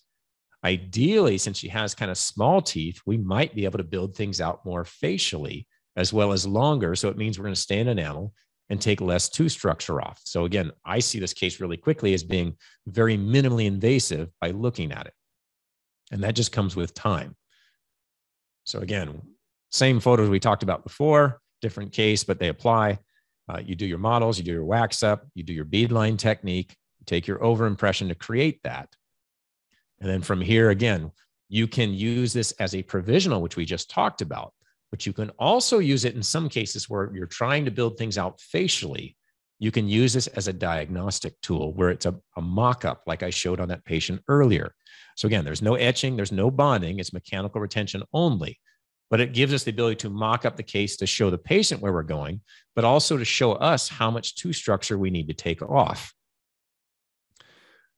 Let's see. Someone asked earlier if it's more challenging for the patient to clean the margins if we don't break the contact. No, it's not any more challenging. Their toothbrush goes in there the same as any other time. So very simple. Now, if someone wants to neglect their hygiene, you can always create irritation and problems. But again, if they're doing a good job of cleaning things, it's not an issue. Someone also asked, they were taught that veneers are contraindicated for bruxers. Is this outdated teaching? You know, everyone's entitled to their opinions. I've got plenty of people that are, there's a ton of people out there, not just in my office, but everywhere, that were grinding their teeth down that have gotten veneers. So no, I don't think it's contraindicated. But for the same token, the tooth's the strongest thing in your body. If you ruined it, you're probably going to ruin the porcelain too if you don't change something. Well, changing something means you better start wearing a guard to protect your teeth at night or treat the bruxism. So no, I have no problem treating bruxism with veneers. We're going to talk about how to remove the provisionals in a moment, so I'll pass on that question. Good question. Do I charge patients for wax ups and consults? I don't charge for my consults because I don't want to limit someone to not come in and see me. I want to be able to give them information that hopefully if they don't go with me, they at least have great information to go make a better decision. As far as the wax up, yes, I charge for the wax up because if they don't move forward, I don't want to have lost out on that money, right? But I do have an agreement with my laboratory that they do the wax ups for me. And if the case moves forward, they credit me back my wax up. Let's see. Someone else asks for an 8-unit veneers, how many hours do I allow between model preparation, teeth preparation, and delivery? Good question. Every one of them is going to be different. Patients usually in the chair for 3 hours. It's usually, I don't know, 15 minutes in the lab of practice preps. Delivery for me is usually probably another 2 to 3 hours. So a little over 5 hours on an 8-unit case. We're getting to impressions next. I'm just kind of hitting on a couple of things here. All right. So for this case that I'm talking about, since she has a lot of deficiencies, this is going to be a slight preparation case, but I want to minimize the amount of tooth reduction. And I want to see if we build things out facially, how much we can get away with. And so for this case, you can see here that I haven't touched the teeth. I've just put acrylic over them based on my beadline provisional. And you'll see here, you know, someone was asking earlier, is there ever excess? Yeah, I just kind of quickly threw this in there. And so maybe I didn't push hard enough, but nonetheless, you can see there's a little excess in a couple places. Very minimal, obviously, but yeah, I would have to clean that up if I were keeping this on, but I'm not trying to make this perfect at this point. What this is doing is it's showing me and showing the patient like, hey, if I make your tooth about 0.5 millimeter thicker, are you going to be okay with that appearance? And so this is, you know, she's not numb at this point. She's just sitting in the chair and I'm just filling up the beadline over impression and putting it on her teeth. And you can see here, this is the final appearance. And she's like, yeah, I love it. And so for me, it's showing me that, okay, the acrylic really didn't stay on the distals of the canines because it was too thin and it just pressed it out of the way. So the distal of the canines is going to have to be reduced. But everywhere else, I've got potentially enough thickness that I'm taking minimal to no tooth structure away. And so you'll see here that this becomes not only a tool to talk to the patient, but it's a tool showing me that I can take less tooth structure away. So the last coat depth cutting burrs, I'm now doing depth cuts into the acrylic. And by doing so, you can see the black scuff marks I talked about earlier. You can see them up here. So I can't go any deeper. So I may go, hey, 3/10 at the gum line and maybe 5/10 up here. Maybe I'm doing like, 6/7 on the incisal edge. And so in doing this, I'm stopped by the acrylic. Now what I do is I go back with my chamfer burr, and it's the same thing we already talked about. These are all the steps. I go back with my chamfer burr and start to connect these planes together. And what I find when I get over here is I've barely scuffed the enamel, and I really haven't changed the incisal edge because what I took off didn't even go deep enough to touch the incisal edge. So I don't have to take any more tooth structure away. So it allows me to see that I can give an incredible appearance without taking much of any tooth structure off. Now we'll notice on the distals of the canines where they were sticking out, yeah, I'm going to have to take some off of there, right? So when I did my depth cuts, I'm going in and actually touching tooth there, but on the mesial, it's still a bunch of thick acrylic. So I don't have to take anything away there other than put a finish line for my laboratory technician. Let's see. I use two different laboratories. I use one lab in, well, they're both in Irvine. One is known as VTech, V as in victory. The other is known as Ultimate Styles. All right, so here you can see her case. On the right-hand side where it was prepared, you can see me taking some photographs for the technician so they have an idea of what the underlying color is. And you can see I've got some very thin retraction cord to push the tissue up a little bit so I can put a nice chamfer finish line there at the gum line. And so not only did I use that beadline technique to show me how little amount of tooth structure I can remove, but it also showed the patient what's possible. But then I'm going to use it again after taking my impression, obviously, to put a provisional back on. Okay, so let me back up for a second because someone asked about impression. So obviously at this point where I've done my reduction, I take an impression just like you would on any crown, inlay or onlay. And then after I've captured my impression, then I put my temporary on. So again, very easy to put this temporary on, very minimal cleanup. The patient looks amazing. They get to walk around and enjoy this while they're waiting for the final product. But again, color-wise, she said, well, hey, I want to go whiter. You know, this is nice, but I want to go whiter. And I said, okay, no problem. We can do that. So again, it gives us the ability to have a discussion, not only on the appearance of shape, but also on color. Someone asks, if it's a no prep case or minimal to no prep, I guess, how thick is my finish line? My finish line is just enough on a case that I really don't have to reduce anything just to show the lab where I'm stopping. So it's giving them kind of a benchmark to go into. So I don't really have like an ideal depth. It's maybe a 1/10. So it's really just showing them where to go. If the depth cut doesn't go through the plastic, do you remove the remaining temporary material? Yeah, pretty much it just comes off. Yeah. And so that's the beauty of it. You go, wow, I didn't even have to touch the tooth over there. Now, let's say, for an example, she knocks one of these off. Let's say she's eating, and even though she's not supposed to be eating on the provisionals, let's say she knocks the corner off.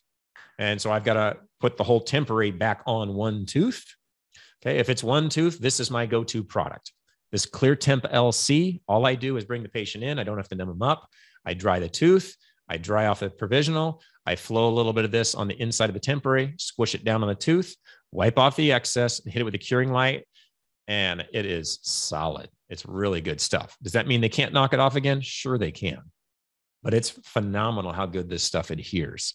If they knocked off, let's say 4 or 5 out of the 6, you know, I may say, you know what? I can make that whole provisional over again in 3 minutes. I might just knock the rest of them off and do the whole thing over again based on how much damage we have. Or maybe if when the 3 fell off, she bit down into them and broke the other 3. You know, so it really kind of depends. So I can go either way. So based on whatever scenario you have, these are the 2 approaches that I would give you. Here you can see the final restorations. So she went a little bit whiter, as we said. What I want you to see is from the wax up to the provisionals to the finals, we maintain this shape. So when I show someone a wax up or provisionals, I tell them we can match about 90% of what you see. If you need to make some kind of global changes, we can do that. But as far as some tiny little detail, those don't really matter because when someone's building these by hand, tiny little things don't come into account. It's really just global big changes. But you can see here, the ceramist is pretty good about maintaining that wax up into the provisionals and into the finals. Okay.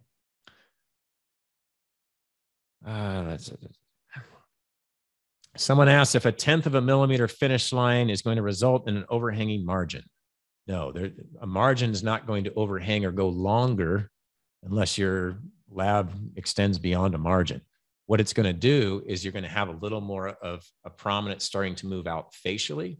So again, depending on how thin you make your porcelain, depending on the angulation of the tooth is going to determine what you're doing at that gum line. So based on its angulation, labial or lingual, depending on your technician's ability to make thickness of a veneer extremely thin, there's a lot of variables there.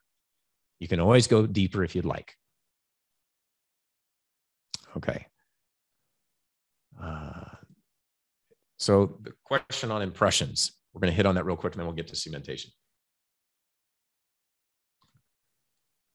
Couple quick things I threw out for you. These are the only trays I use for taking my impressions. These are from Clinician's Choice. They're known as Heat Wave. Why do I use these? Because in 1 minute in a hot water bath at 158 degrees, these are pliable. So I can make these fit someone custom instantly. By using something that has a custom fit, we use less material, which saves you money, but it also becomes more accurate because the thicker the impression material, the more inaccuracy you have, but it also forces material down around the gum line. So these, in my mind, are the best impression trays out there for crown and bridge and veneers, implants, et cetera. So they have 4 uppers and 4 lowers. It comes with a caliper, as you can see, and a little plastic card. You take the caliper to the model or the patient's mouth and you measure around the premolar area. You take it back to the card and it tells you what size to start with. And so it says start with a 42. So I grab a 42. Now these trays, they actually did research on. Unlike all the other trays we have in dentistry that have no research, they just made trays and said those will be close enough. Someone did a ton of research measuring people's jaws and came up with these. And you'll notice by looking at this, how well it fits this patient's mouth. This happens the majority of the time. It's not that often I have to go in and customize one of these trays. But the beauty is when I have to, it works quickly and easily. But this is how well they fit. So you can imagine the only place this impression material is going to go is up into the sulcus and around the teeth. Right? Here's my expensive water bath. In 1 minute's time, this becomes pliable and I can adapt it to my model.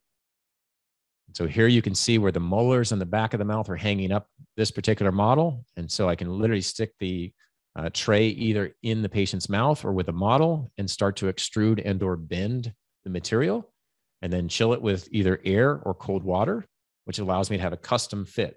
So I've gone further in this case and I put my thumb into the roof of the mouth and I've collapsed the whole buccal corridor down such that I get a really good adaptation. So if I'm doing veneers, it's going to be very thin impression material and it's going to be forced around the teeth. Kind of hard to see here, but we did some front veneers and a crown over on number 5. So anyway, it forces material where I want it to go. So it makes my life easy. And so this is pretty much what I do with all of my impressions. Doesn't matter what I'm doing. If someone wanted to know what material, I personally like to use thermoclone from Ultradent. They have numerous different viscosities, different set times. The one thing that I really love about it, obviously, the wettability and its detail orientation, but a lot of impression materials nowadays set up very quickly. And so for me, if I'm doing a lot of bigger cases, I want something that actually is going to take a little longer to set up. So I like this one because it, at a 3 minute and 15 second, it's kind of a longer set time. Where I used to use Impergum, which had a nice long set time, I've now jumped to this one because it has great, detail characteristics, great wettability, but it has that length of time for me, the working time. Another doctor asks, what's the minimum thickness required for strength of a veneer? In my mind, there is no minimum thickness for strength. There's a minimum thickness for handling. For the laboratory technician to handle it, they're probably going to get it no thinner than about 2 to 3/10 of a millimeter. For you handling it, it depends on what type of cement you're using and how hard you push on it, whether you're going to break it or not. But if glass is supported by tooth and it's laminated properly, strength goes out the window. Now, if you're concerned more about hanging something off an incisal edge, well, now the thicker the feldspathic porcelain, the stronger it is when it's hanging out in space. Same thing with any porcelain. But if we're going to extend something out into space, I would be more concerned with using a stronger material versus the strength of the thickness. So start with something stronger. Good question. So someone asks, if I'm doing a single veneer, do I spot etch and bond? It depends. If I've got black triangles at the gum line or I broke the contacts, no, I won't do any of that. Depending on the functional, demands, if I'm not lengthening the tooth, oftentimes I won't etch and bond. If I've got, crazy amounts of force on it and a lot of tooth is gone and there's not much retention, then yeah, I'll use some type of temporary cement, usually that Clear Temp LC. I typically don't etch and bond anymore. That Clear Temp is phenomenal. Oh, thanks, Ryan. One of my Legion members. Awesome. Good to see you here. Okay. Another caveat I throw in, these little tips you can buy from Clinician's Choice, and there's a throwaway magazine called Practicon. I shouldn't say magazine, but it's their, it's all the products they sell. They sell these 2 little tips. I couldn't say enough great things about these 2 little tips because you can bend the metal. So if you're working down in the lower anteriors and you don't have enough space for the typical white or yellow plastic tips that come from the manufacturers, these work great. Right. So I can literally put this tip right into the sulcus or right on top of the sulcus, or literally lay it right on the margin and inject. Makes life easy. So I throw these 2 in there just to show you that. Okay, moving on. We're still kind of talking about provisionals and gum tissue for a moment. Obviously, this is not a veneer case, but I wanted to show you because usually someone asks, like, okay, we're talking about taking impressions and moving gums. We've all taken impressions, right? You've got, different types of cords out there. I personally don't use cords that often, but you'll see it in a number of these cases here. If I am going to use a cord, it's usually a small, thin cord, either a 00, or 000. I don't want to try and damage the gum tissue. I don't want to cause bleeding. I'm just trying to push the gum up just a little bit out of the way so I can place a margin or capture the margin in an impression. So sometimes I leave those cords in. When you pull the cords, oftentimes when you find bleeding. If I do find bleeding, I typically am going to use the Ultradent Viscostat Clear. Now, this is a big tip. If you use the traditional Viscostat, it's an iron-based product, as many astringents are. They will oxidize. The margins will turn black. And so people think that's bacterial leakage. It's not. It's because the iron oxidized and turned black. In the case of the Viscostat Clear, it was purposely made for anterior cosmetics. It's made from aluminum chloride. It does not have the ability to turn color because it's not iron-based. Someone brings up a question. Do I adapt and form the thermoplastic trays on a model or in the mouth? I do both. Depends on the patient. If I have a model, I typically do it on the model. If I have someone with a big tori and I don't have a model, I'll do it right in their mouth. If you do it on a wax up, big takeaway here. If you try to make that thermoplastic on your wax up, you will melt the wax up. So ask me how I know. That's part of dentistry, always practicing, learning something new. All right. This one's interesting because we use the beadline provisional. And so on the veneers, obviously it's the same technique, but where I had the implant, you'll notice I put a piece of Teflon tape over the implant abutment. You'll see it here. So by putting it over the abutment, I created a little space such that we can go under there and floss later on, and it's not putting pressure or anything on there. And so the person can go under there and clean. Okay, so you can see it there. Yeah, there's a little excess in this case. You'll notice someone asked earlier. Yeah, sometimes there's some excess you got to clean off. So the patient's now walking around with this appearance while they're waiting for the finals, veneers and crowns. And then obviously we deliver the finals. So I throw that in just for a deviation because sometimes you have veneers and crowns and things together. Okay. So tissues. I mentioned using cord on occasion, really just in the case of moving tissue out of the way a little bit to place a margin. Sometimes I've got tissue that's a problem. It's bleeding, it's irritated, it's in the way, it doesn't look appealing, whatever it is, you got to have a tool. You got to have a tool that's consistent to remove the problem. So here we have a patient that came into the practice, has a crown that doesn't look ideal, and it's fractured up the center, and the gum line's really bad. So it's kind of like having a photo with a broken glass and a bad frame. We want to change all that. And so to do that, obviously you do your diagnostic wax up, and figure everything out as far as a temporary. But in the case of the gum line, you can actually cut on the model of where you want to go. Now, you will need to have already, either numb them up to test how far you're going to go, or gently probe and then add on another 2 to 3 millimeters where the bone's going to be. So we're making assumptions here as far as biologic width and where we can go. If you can't get it to where you need to go, then they need crown lengthening, and either you or the periodontist or whomever needs to perform that procedure. In this case, when we measured, we found that we had enough space that we could go ahead and laser away tissue. So again, having the right tool. Could I have gone in with an electrosurge or radiosurge or a scalpel? Certainly can. But with those, you're typically going to have more bleeding and or discomfort, and the tissue isn't always stable. You can get some recession. With a laser, depending on how you use it, it can be very precise, take away the right amount of tissue. But at the same time, I can trough, so I don't have to pack a cord. I made a little trough or space for my impression material, and I can also stop the bleeding. So this becomes a phenomenal tool for doing impressions, obviously. So in this case, obviously, it's a crown. So we derived our provisional. And in this case, we obviously cemented the provisional because it's a crown. We did not do a shrink wrap technique. But you'll notice here a cutaway on the side, a laser is going in here and vaporizing tissue. And if you have enough space for the connective tissue that you haven't invaded the biologic width, this will stay where you put it. It won't rebound or cause a problem. Okay? But if you invade that biologic width, that tissue will get red and angry and inflamed and will go back to where it was. Okay? So you can't just take away tissue. All right. So someone asked, what laser do I use? I've been lecturing on lasers for almost 20 years. The one that I personally use right now that I love is the Gemini from Ultradent. It's a dual wave laser, dual wavelength laser. So it's got 810 and 980. 810 wavelength and 980 wavelength are different in that they absorb slightly different into melanin, hemoglobin, and water. By having both, you get the benefit of both. So I like this because of that.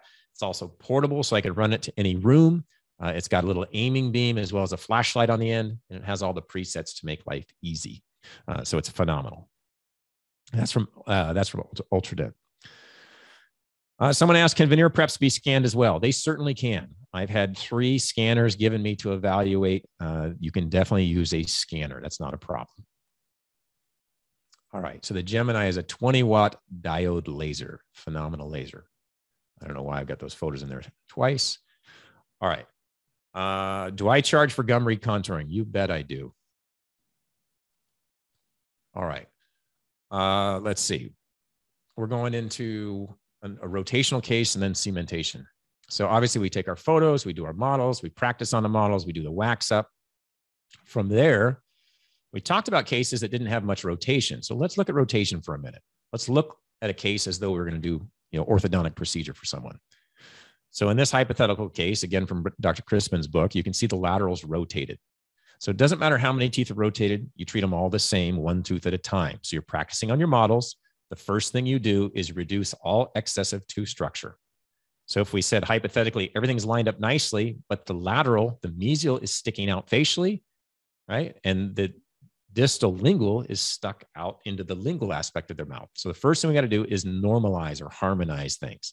So you'll notice here, if I take off the extra tooth structure that shouldn't be there, now the tooth looks like it's been rotated and it's in the right position. You look at the side cutaway views, you can see the facial on just the mesial, we've cut some tooth structure away. On the distal, you'll know where it's highlighted as B, you'll say we've taken off, we've done an enamelplasty on the lingual distal area as well. Okay, so the first thing you do is remove excess. From there, once you've done that, now you got to go in and do more reduction of the tooth. You're doing the ideal reduction, which again, based on what material you're using, what color you're trying to achieve, what the angulation is facial to lingual, determines your tooth reduction.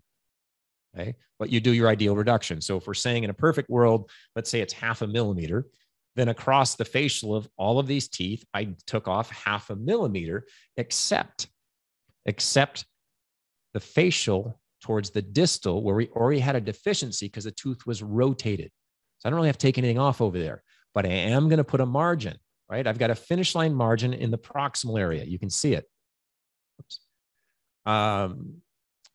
Now, you'll notice where we had a deficit on the lingual mesial, which is highlighted by the area known as A. Because there's a deficiency there, you have to wrap over onto the lingual to fill in the deficiency for strength because you made the tooth thin. But in this case, as you wrap around, you may have to break that contact. How will you know? Well, you'll know when you do the practice on the model before you go to the patient. But if they have a black triangle or they had a slight, opening interproximal contact, then you're definitely going to extend through and you're going to take that contact away. You'll notice on the side views, you can see A and B, how the A aspect, we've taken a fair amount of tooth structure off the front, right? On the B, you'll notice we've taken some away on the lingual that was excessive. We did an enamelplasty. If it's still an enamel, we don't have to change anything. We just polish it. But we had to put a little bit of a finish line in there at the gum line potentially, right? So based on how your tooth is rotated, you may have to take tooth off certain parts, but not the whole tooth. And that's where, again, I don't believe there's a dogmatic approach. Your diagnostic wax up is basically that three-dimensional blueprint that allows you to communicate all of this to the patient, to the technician, and to you when you go in to do the work. So you can see here, we've made a tooth look like it's rotated. And you can see in the side views how you can actually make a tooth move in rotation or in its facial lingual positioning based on how you prepare the tooth structure. And so I show you this because it's a lead in to obviously this one case that exemplifies that. And you'll notice here the patient has worn their teeth down and they have diastemas. So you're going to practice on your models. And this is me practicing. I'm going to take some gum tissue away to recontour it. I'm going to then modify the tooth structure, do my ideal preparations. I'm going to have to extend interproximally. So I'm extending back to the lingual. So I'm going to break contacts back here to the distal lingual line angle and the mesiolingual line angles to create space. I'm then going to start waxing things up, or the lab will wax it up for me. And you can use different types of appliances or devices to get ideal, proportions. And so after the wax up's done, we've got a lot of notes here as far as maybe having to do a little enamelplasty on lower teeth to get them out of the way to make the case ideal. So there's a lot of communication going on. The wax up then gets duplicated so that we can make our reduction guides and our beadline overimpression. So we talked about these already. We can then see our patient here. You can see how much wear and spacing and flaring she has. So we know we're going to have to do a lot more reduction on this case. Because they're flared, they have to look like they're going back to the lingual more so. So there's going to be more facial reduction. So we have our reduction guides to show us where we need to end. Again, we've talked about different types there. We also talked about how the gum line had to be modified. So how do I transfer that information from the model to the patient's mouth? I can take a bleach tray or a rigid tray and do a suck down on my model, and then scallop that of where the tissue needs to be. Now you can go back in here with a periodontal probe or a knife or a laser and start to make marks of where the gingival positioning needs to be. Having done so, you can then pull this off and modify the gum tissues. In this case, we went back in with a laser. I then do my depth cut. You can see all the scuffs. I then connect those planes together, right? So you can see we have some extensive reduction in places. In this case, I was using cords. I'm not sure why I was doing it that day when I had a laser out, but c'est la vie, that's what I was doing. Obviously, you'd take your impressions, you'd make your provisionals, that beadline provisional. And then usually the question which hasn't been asked is, how do I get my provisionals off? Since they're all shrink wrapped on, especially a big case like this where they wrap around a lot. You want to be careful, obviously. You don't want to damage the teeth. So you want to be very careful not to cut the tooth, but also not to break teeth. So what I'll do is I will cut up the facial and over the incisal and down the lingual, if it's a crown, or just up the facial if it's a veneer, trying not to touch the tooth structure. I won't go all the way down to my margin in case somebody moves. I'm not damaging a margin. If I obviously hit a little bit of tooth structure in the middle of the tooth, it's just going to fill in with resin. I'll then take a crown key and put a little pressure, a little torque, and try to find one that's loose that comes out easily. I'm not trying to break and pop these. I'm trying to do it very easily because I have had one in the past. I don't remember if it was root canal treated or a big filling, but broke a piece off because of the leverage I put on it. So be careful. I'm not sure what stone the lab uses. I use Modern Materials white stone, and I forget the name of the wax. If you write me an email, I can tell you the wax when I get back in the office on Monday. Someone asked about stone and wax. All right, so here we can see the patient before and after. Big change for her. We obviously had seen her beforehand in the photograph where we did a digital mock-up. She thought the mock-up was just a little too white for her. You can see the final appearance obviously isn't quite as prominent, but pretty much the same type of appearance. So again, we can carry that forward, like we said before, from provisionals into finals. In this case, as you know, all cases, if you have extensive wear and bruxism like this one did, you need to wear an appliance. And she wore an appliance for the first few years and then decided not wearing it anymore.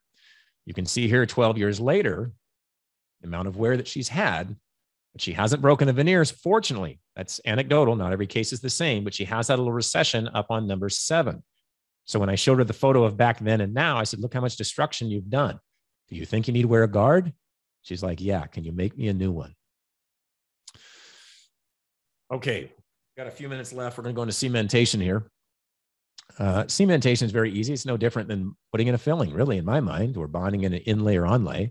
You know, obviously you've got someone that you've taken impressions of their teeth. You've prepped them. We've gone over all those things. They're in a provisional. We talked about how to take off provisionals. So when you get a porcelain restoration back from the lab, you need to make sure it's obviously etched properly. If you look at the inside of it, it should be all frosty. If it's not, if it has any of this kind of glistening area, you know that area hasn't been etched properly. You'll need to etch it yourself. So do you need to have an etchant in your office? You better believe it. This is one porcelain etchant from Bisco. Ultradent makes some, there's many companies that have them, but you need to have one on hand. Based on its percentage determines like how long you leave it on. In the case of this one, a 9.5% hydrofluoric, it's going to stay on for 90 seconds, right? So follow manufacturer's recommendations. Regardless, you need to have an etchant. Ultradent's got a nice kit that comes with an etchant and a silane all-in-one. It's for repairs and or for things like this. You might also need some little, we call them pick and sticks, these little plastic sticks with a little wax on the end. You can make them just the same with some utility wax and a micro brush. But nonetheless, if the lab hasn't done a good job of etching this, you may have to go back and etch. If they've etched out onto the side or you have, that area you'll be bonding to if you're not careful. So you might want to polish that area. But ideally, we want the internal aspect completely etched. From there, I use a steam cleaner to clean out the etchant and any debris. At over 100 degrees, obviously we kill all the bugs. So that's why I like using it to kill and clean everything off. After it's been etched, we need to make sure it's properly treated with a silane chemistry. You can either use 2-bottle systems or a single bottle system. You can see them here. Many manufacturers make them, from Bisco to Premier to Sultan, a lot of brands out there. 2-bottle system has longer shelf life. That's the main thing to understand, right? If you do a lot of veneers, the single ones work great, or the vials where you crack it and use it one time. The silane is applied to a etched piece of glass, and by doing so, it creates a chemical exchange that you get a bonding of resin to the ceramic. Without that, you don't get as good of a bond. You have an organic and inorganic material trying to combine together, so you need a silane coupling agent. Okay. Now, if you've done that, you've got to try things in, obviously. So the teeth, after you remove the provisionals, you have to clean them and then use a water-soluble try-in paste. Don't use water. You have to use a water-soluble try-in paste. If you use water, usually the water will instantly leach out from behind the veneer and you'll get a false appearance. It'll look whiter than it really will be. You want a clear gel behind it that doesn't influence the color change, that allows you to visualize it. Okay. If you want to make a slight color change with an opacious resin cement, you can, but it's a minimal change at best. Majority of color is going to come from the veneer. If you need to clean the teeth, obviously you can use a number of different things. I have these from Whip Mix. They're known as Preppies. There's no fluoride in them. It's just straight flour pumice and water. So it won't contaminate anything. If you want to use a little Danville micro etcher, you can use those too. But if you hit the gums and it starts bleeding, you're going to have a very difficult time trying to deliver that case. So I don't recommend it typically.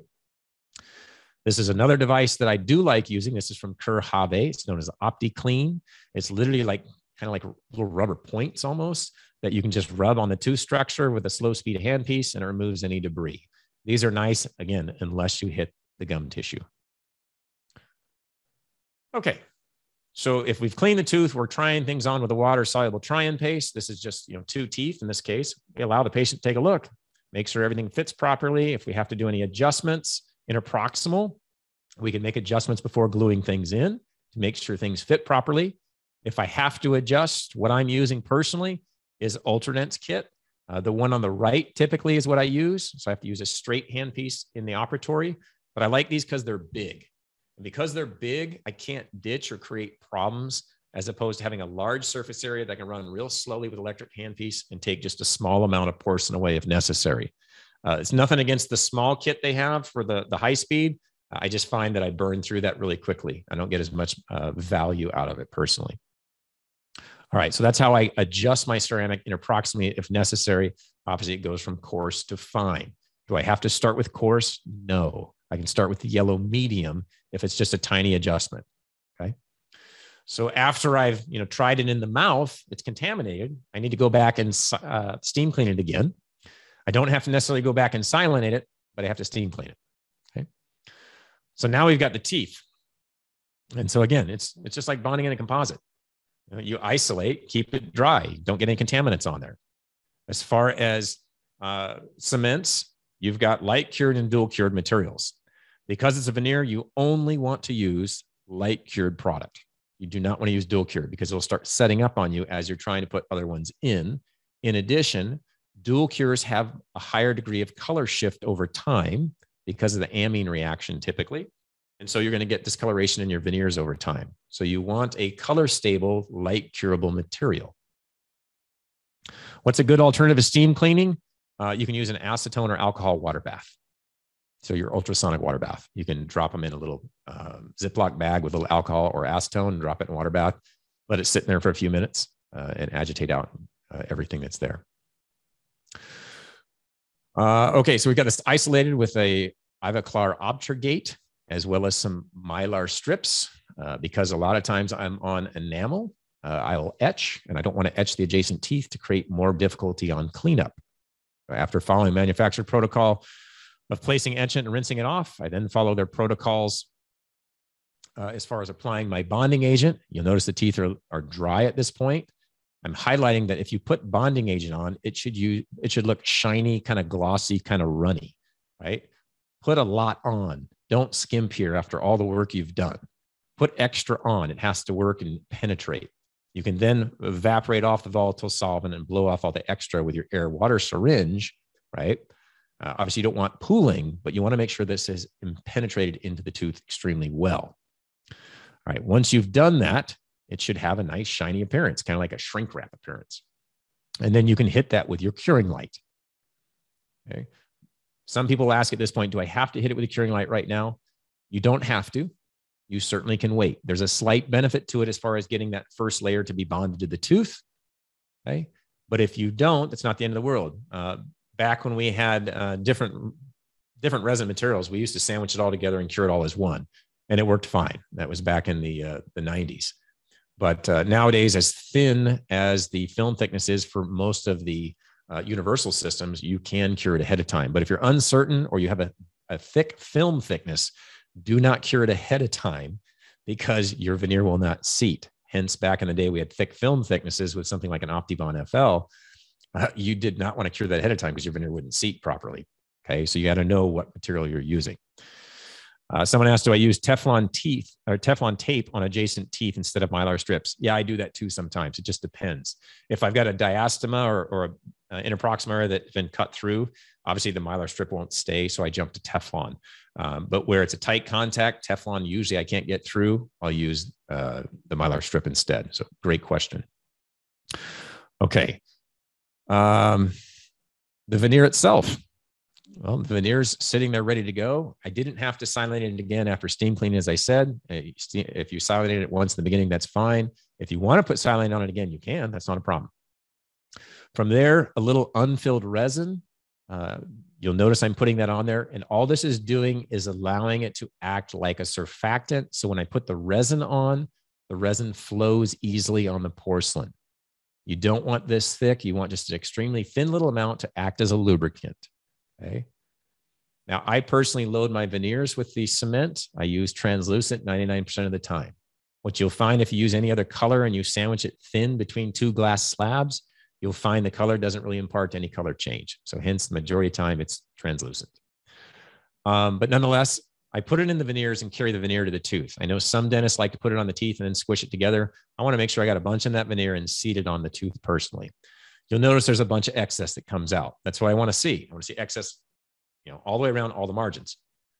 From here, with all this excess, you've got a few options. We're almost done here. You can either tack cure it and start to clean off the excess, but I would not clean off all the excess personally. Because if you clean off all the excess, now you have to put an air inhibition barrier over your margin so you don't get that discoloration.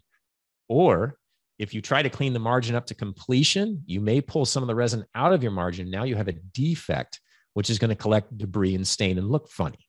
Okay. So again, technique determines if it's going to look funny or not. I do not floss these. I do not clean off all the excess. I personally do not tack cure things. I go in with a big curing light. I use the Ultradent Velo Grand, and it has this large 12 millimeter head size. And so I will use this to myself and the assistant, when I have all of them in place, I've cleaned off maybe 80% of the excess at the gum line. I've left the rest of the excess. I have not flossed. I've left it, which means I got to pay, more time to clean up stuff. But we'll both just go across and hit each tooth for like 5 seconds. So they're kind of tacked in place, but they're tacked in their entirety. And this light is so strong and penetrates so deeply that I've got a really good cure in place. So after they're all kind of hit for 5 seconds, I'll then go back and hit them again for longer. But I want to kind of hit them all real quickly just to make sure they're all held in place. So this device is phenomenal. It'll cure all your resins out there and has great penetration, whether you're using zirconia or Emax or feldspathic. If you drop it, it's not a problem. It's one solid piece of aluminum. You can't break it. It's phenomenal. I think it's got like a 5 or 7 year life or 5 or 7 year guarantee on it. It's pretty amazing. The other thing is it uses rechargeable batteries, the same that are in my camera. So I can swap out batteries instantly if for some reason it needs to be recharged. I just swap a battery. So very inexpensive, very easy to use. I love this device. Now you go, okay, well, you got that excess you said you left behind. How do you clean that up? Well, there's a couple ways. I go in with these interproximal saws, these Jiffy saws from Ultradent. I also use these contact EZs, which in certain places where I need like to not cut their lip, maybe on the premolars, these small ones, I can go in easily without damaging the lip versus the long Jiffy saws. Now, as far as excess at the gum line, if you have a nice margin, you have good proximation, usually I can break that off with like a gold foil knife or a periodontal knife or a hygiene instrument.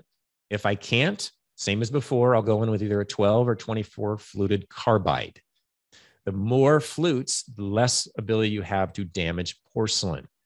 If you have a 24 flute, it's very hard to damage porcelain. If you have a 12 flute, there's a chance if you push too hard, you could damage the porcelain. So you got to be careful. Okay? But I know that my margin has resin to completion with no air inhibition layer that I know I'm not going to have problems down there over time. Someone asked, in what order do you cement if I'm doing, let's say, 6 upper teeth? I put all 6 in at once and I cure them all at once. I know some people out there do 1 tooth at a time. I've tried that and I found more often than not, you end up with problems trying to get them to seat. So I personally don't, but I know a lot of people do. Okay, so, trial and error, you find out what works for you best, but I find this works the easiest for me. Okay, so there, obviously there's her final after cleaning off the excess. So it looks the same as the try-in. No surprises. She knows what she was getting. All right, we're just about done here. I got like 4 slides left. Obviously, there's a lot more to discuss, but I think I've given you a lot of basics and a lot of thoughts and a lot of pearls as far as how you can achieve some success in doing these and to make it so it's a simple approach and it's not scary, okay?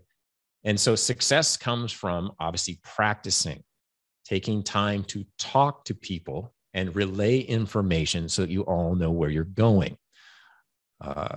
Okay, someone was asking, which do I put in first? Yeah, so I'll seat the centrals first and move laterally, but it's all cured at the same time. So it doesn't really matter if you go from back to front, but I usually start front, go to back. I mentioned earlier, doing more cases has a lot to do with attracting the right customers and converting them. Then you finally get to deliver and do the work. So those are 2 things you need to think about working on. With enough practice, these procedures become easy, right? You can see that. It's not that challenging. How do you get to practice these procedures? How do you get better at these procedures? It's by getting more patients to do them. So you've got to learn how to attract them and get them to move forward. Otherwise, you never get to do these fun things, right? Now, as dentists, we're going to have trial and error. And the only way you can really overcome that is by practice. And as I mentioned, if you're practicing everyday preparations, if you're practicing weekly at least, doing preparations and provisionals, you'll find that on a model, you get pretty good. And then when it comes time to do it in the patient's mouth, you go, oh, it's a no-brainer. It's really easy. But most habits are going to take a while to get used to, right? So I throw in this. We do an online program. It's a hands-on program that you can have your own models and do your own thing, or you can get our kit and work along with us. But we go through in great detail for 30 days, all the little steps, and we get you to do things along with us and hold you accountable. And we give you a lot of extra information as far as legal documentation. And we dive deeper into materials and some of the techniques and whatnot. So you're very comfortable by the time it's done. Okay. But I think the hands-on component makes it really interesting that you get to go along with us at the same time and practice each step. Okay. So I throw that out there. I mentioned a handout. There's a handout waiting for you. Every slide I just showed you is there for you to reference. So if you're going to do a case and you want to reference back to it, everything's there for you. Where do you get the handout? You get it at dentools.com, DENTOOLZ.com. This is really the only slide you need to take a photo of, because everything else you'll have in the form of a digital PDF handout. Now, when you go to DenTools, you go to this page, put in your name and your email, and you will get an email sent back to your email. So make sure you put it in properly. And if you do that, you will get a hidden page on my website that has all my handouts. If you want to ask me comments or questions, go ahead and put it here on that page. You can see where it says comments and questions. If you want to see my lecture schedule, if you want to follow on social media, the links are at the top of the page. Now, when you get that email sent back to you, if you don't see it, it's probably in your junk mail. You better check. When you get to this page, there's probably at least 15 handouts from lectures I've done in the last couple of months and or webinars. You're welcome to download anything and everything. Okay. You'll notice on each one of these lectures, there's a little blue thing that says, click here for the handout. You'll see it right here under each one. If you click on that, it downloads a PDF handout of every slide I showed you. Okay. So very easy for you to get that. Let's see. If there were 2 questions that came in. Good. Here's a good one. I'll hit this one real quick because I know we got to go. If bleeding occurs after curing while cleaning off excess, what do you do to achieve hemostasis to prevent discoloration? Well, here's the catch.